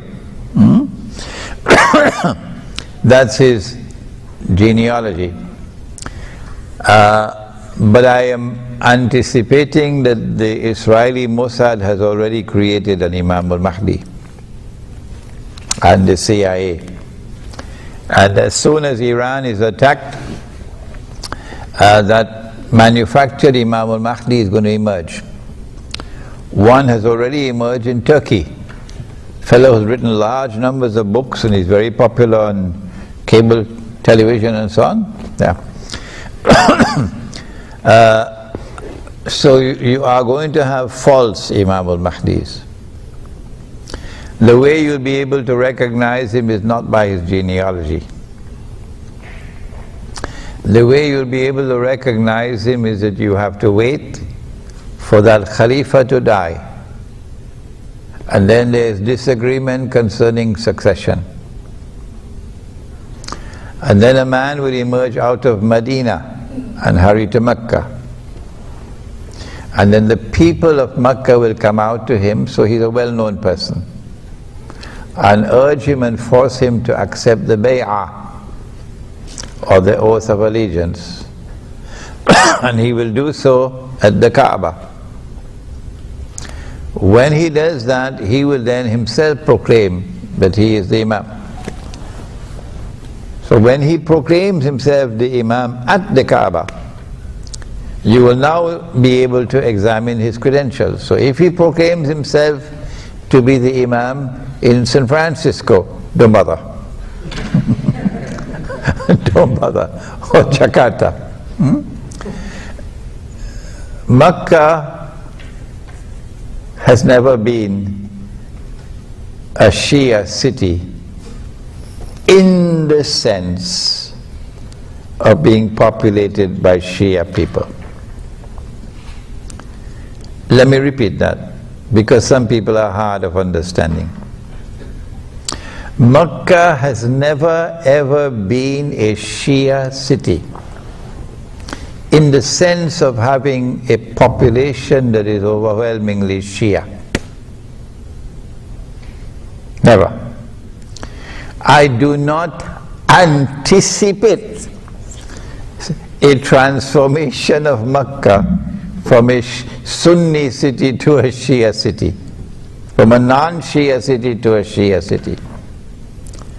And therefore I conclude that it is impossible for the people of Makkah to come out and give the bay'ah to an Imam al-Mahdi who proclaims himself to be Shia. This is not any offensive statement to the Shia. This is analysis. It's not meant to hurt your feelings. No, let us be reasonable and let us discuss it on the basis of knowledge. And therefore we conclude Imam al-Mahdi cannot be Shia. It's not by genealogy that we would recognize him, but by these sequence of events. As soon as he proclaims himself to be the Imam,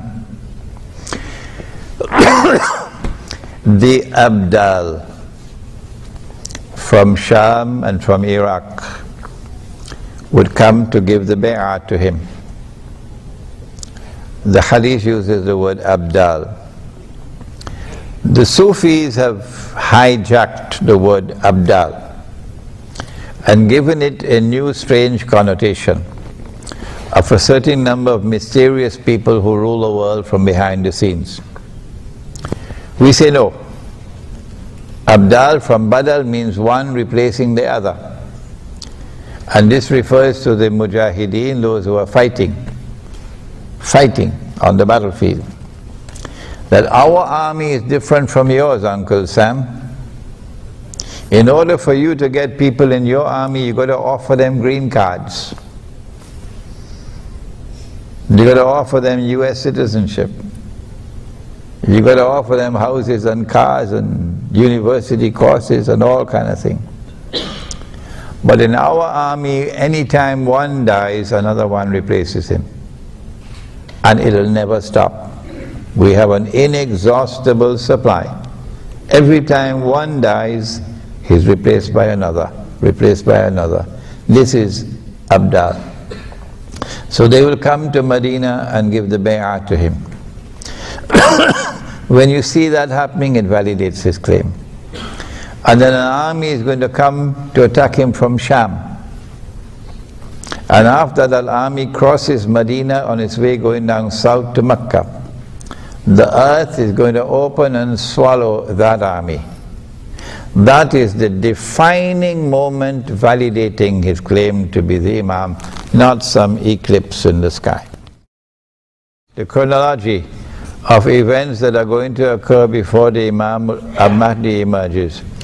It is better and safer for me to remain in territory that is well known than to venture into the unknown. I would suggest that you stay with this hadith. Pivotally important. That when Jerusalem is booming with construction and Madinah to Nabi buildings are being destroyed and it is in a state of forlorn desolation. At that time, look for the Great War, the Malhama. When the Malhama takes place, then look for the next event, the conquest of Constantinople. When the conquest of Constantinople takes place, then look for the next event, the release of Dajjal. This is a pivotally important hadith giving us a sequence of events in Akhir Zaman. There's much more to be given, but I think we better stay with this. The question is, do we have a blueprint through which as an ummah we could respond successfully and appropriately at the collective level to the political, economic, monetary challenges of the age? We do have a blueprint. I said the Quran and the Sunnah, but we don't have people to implement it. Who are those who can implement it?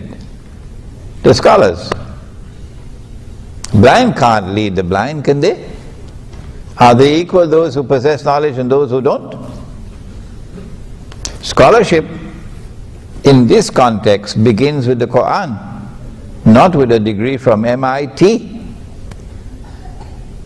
MIT is the last place to go to study the Quran. Massachusetts Institute of Technology, MIT. The institutions of Islamic learning which teach the Quran and teach the Ahadith do not do so in a manner which will allow the Quran and the Ahadith to explain the reality of the world today.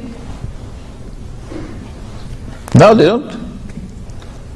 So the people who are graduating out of these institutions, the Maulanas, the Muftis, the Sheikhs, the Shuyukh, are at sea in respect of Dajjal's modern age and are responding to it consistently, inappropriately. Look at Ikhwan al-Muslimun in Egypt.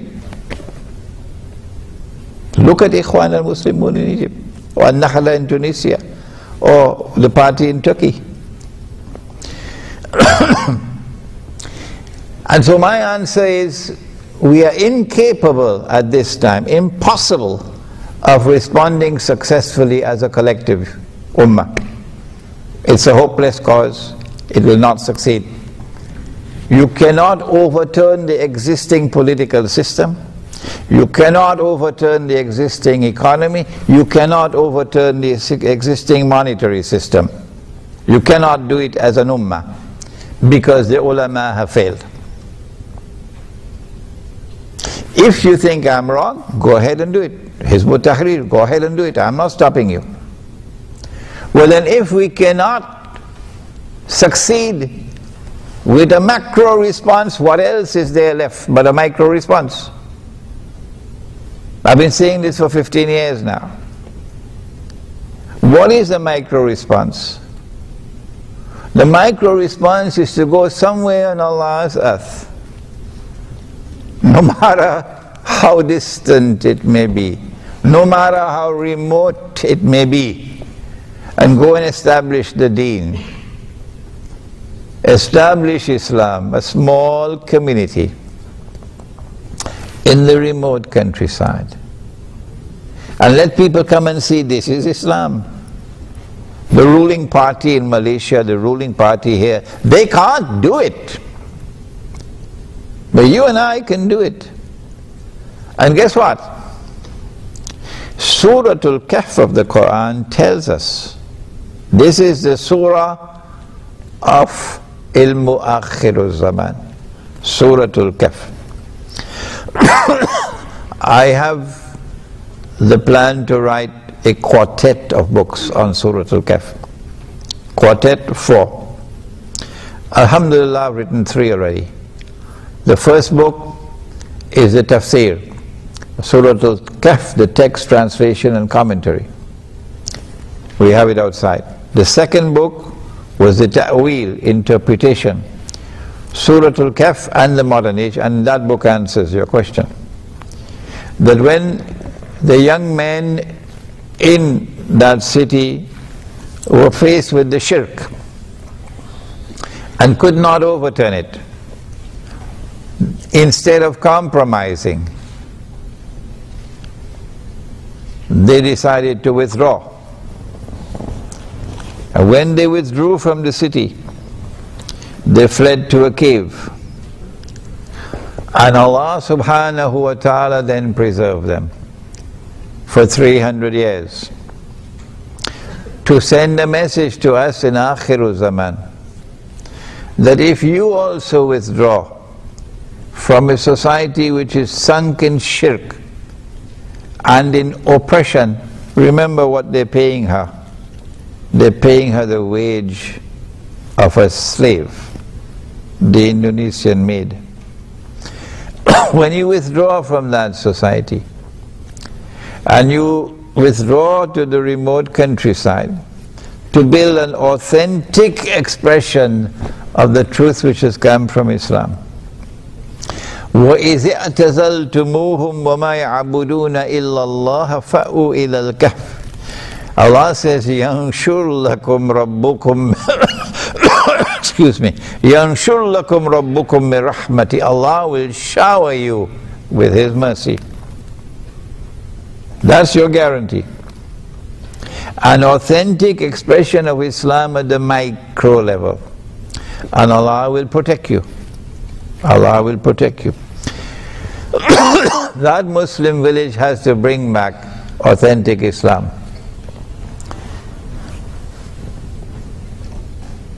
She wanted to attend Salatul Jummah, and I had to say to her, I'm sorry, women are not allowed. They have enough money to build the Twin Towers, but they can't build a masjid with enough space for women.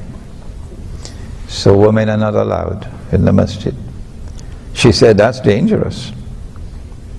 You're going to pay a price for that tomorrow, when you deny women the right to come to the masjid for prayer, because Allah's messenger gave him that right. So in our village we have a masjid where women can come to the masjid for Salatul Jummah as well. And when she comes into the masjid, Allah's messenger has said to her, when you go down in sajda, you must remain in sajda longer than the men. Did you know that? When last did any alim tell you that? Why should you remain longer than the men?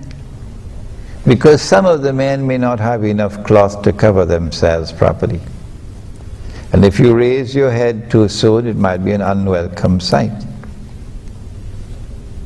So there was no barrier.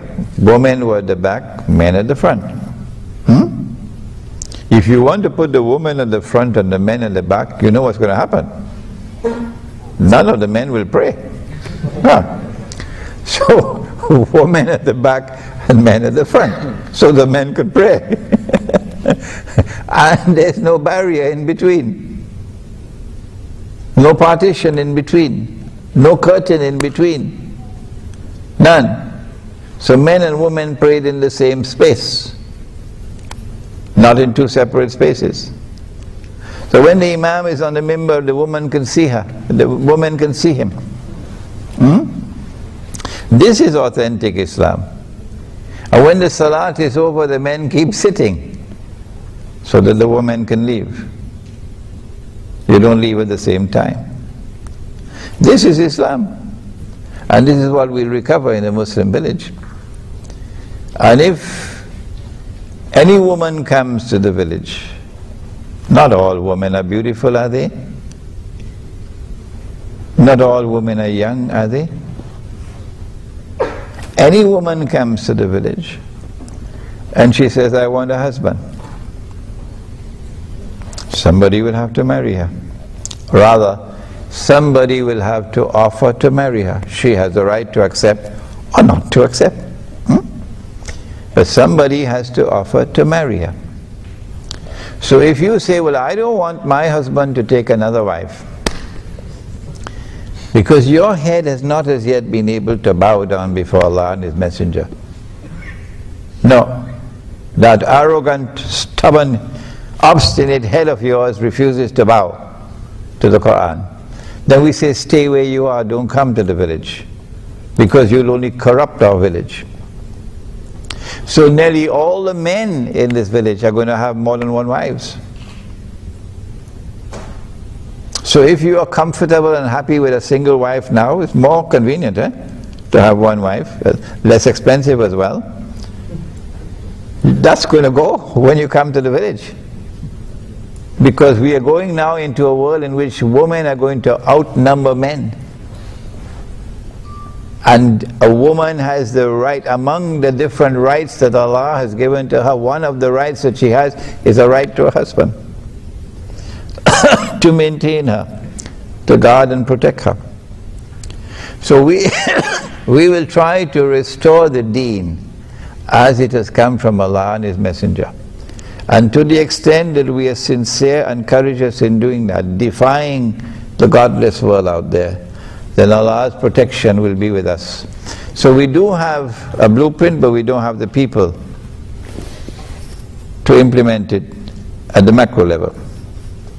My opinion. And if a macro response is not possible, then my answer is micro response. Thank you. What comment do I have to make on events taking place in Sudan at this present time? The target is Egypt. The target is Egypt. Why is Egypt the target? Because someone changed the Torah and wrote into the Torah that the Holy Land extends from the river of Egypt to the river Euphrates. So that entire part of Egypt from the river Nile to the Red Sea is called the Eastern Delta, belongs to Israel.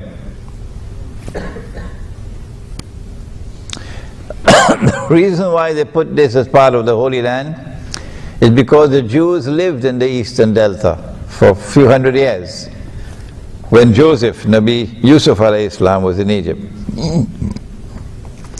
In order for Israel to take the Eastern Delta, you'll need more than simply an aerial attack and bombardment. You need a ground invasion. You need a ground invasion. But Egypt is a big country, and Egypt will respond ferociously. So you need a multi-pronged attack on Egypt. And that's why they got this bogus Zionist jihad. This bogus Zionist jihad to infiltrate into Libya to overthrow the Libyan government. And don't come to me with this rubbish that I am a supporter of Gaddafi. Take that rubbish and throw it into a garbage bin. I've never been a supporter of Gaddafi, and I'm not a supporter of him now, so take that rubbish and throw it into a garbage bin.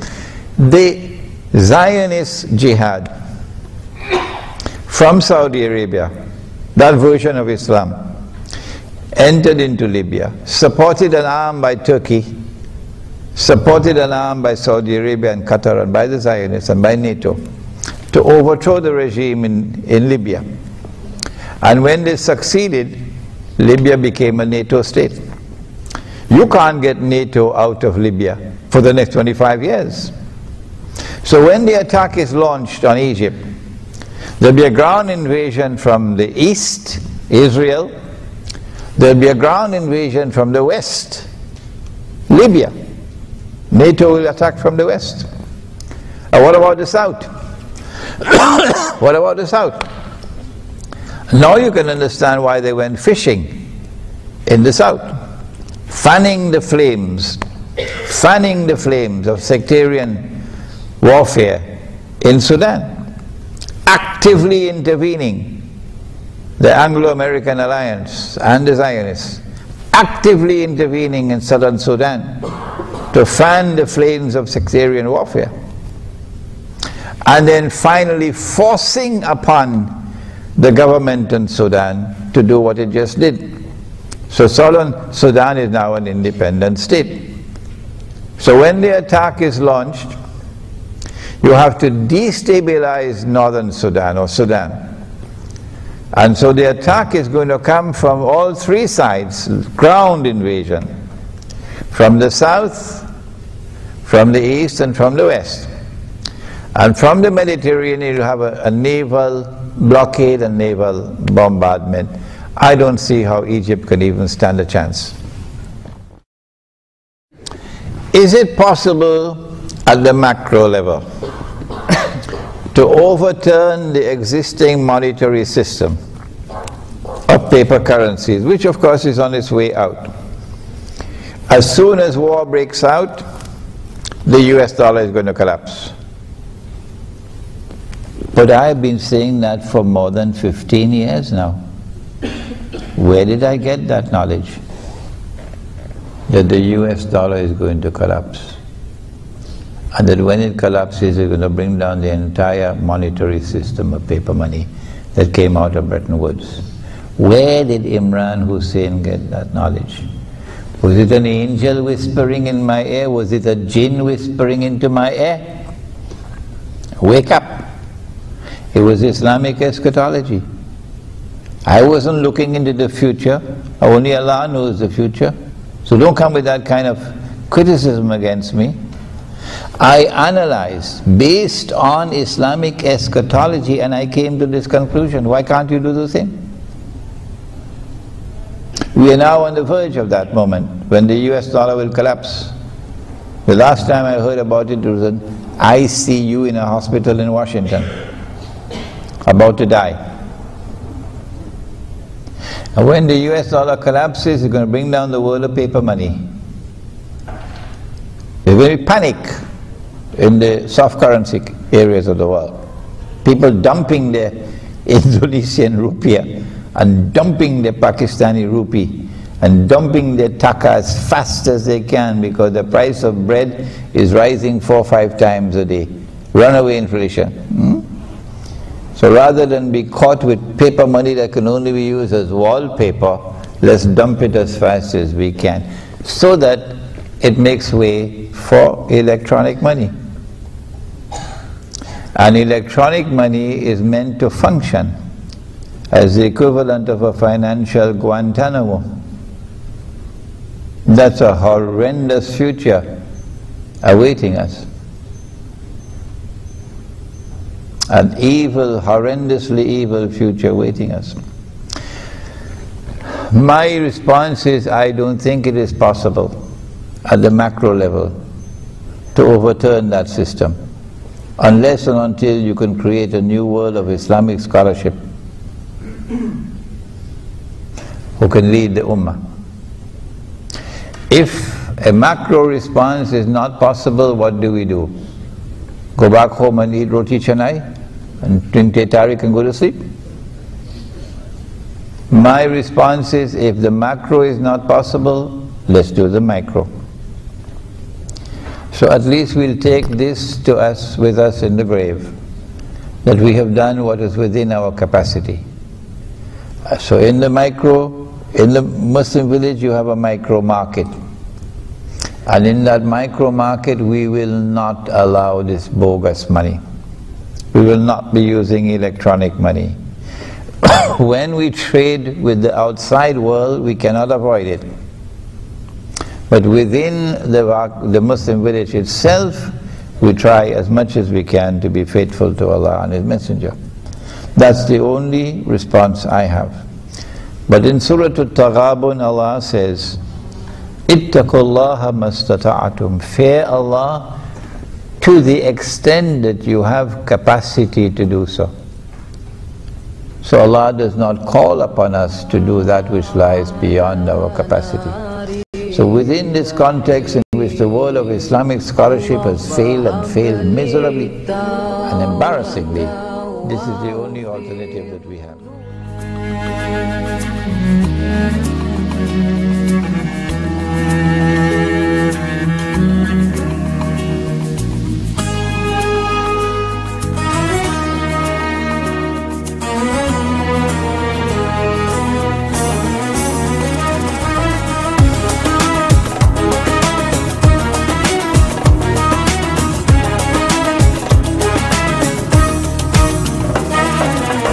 We're here on this special day. Our hearts are full of pleasure. A day that brings the two of you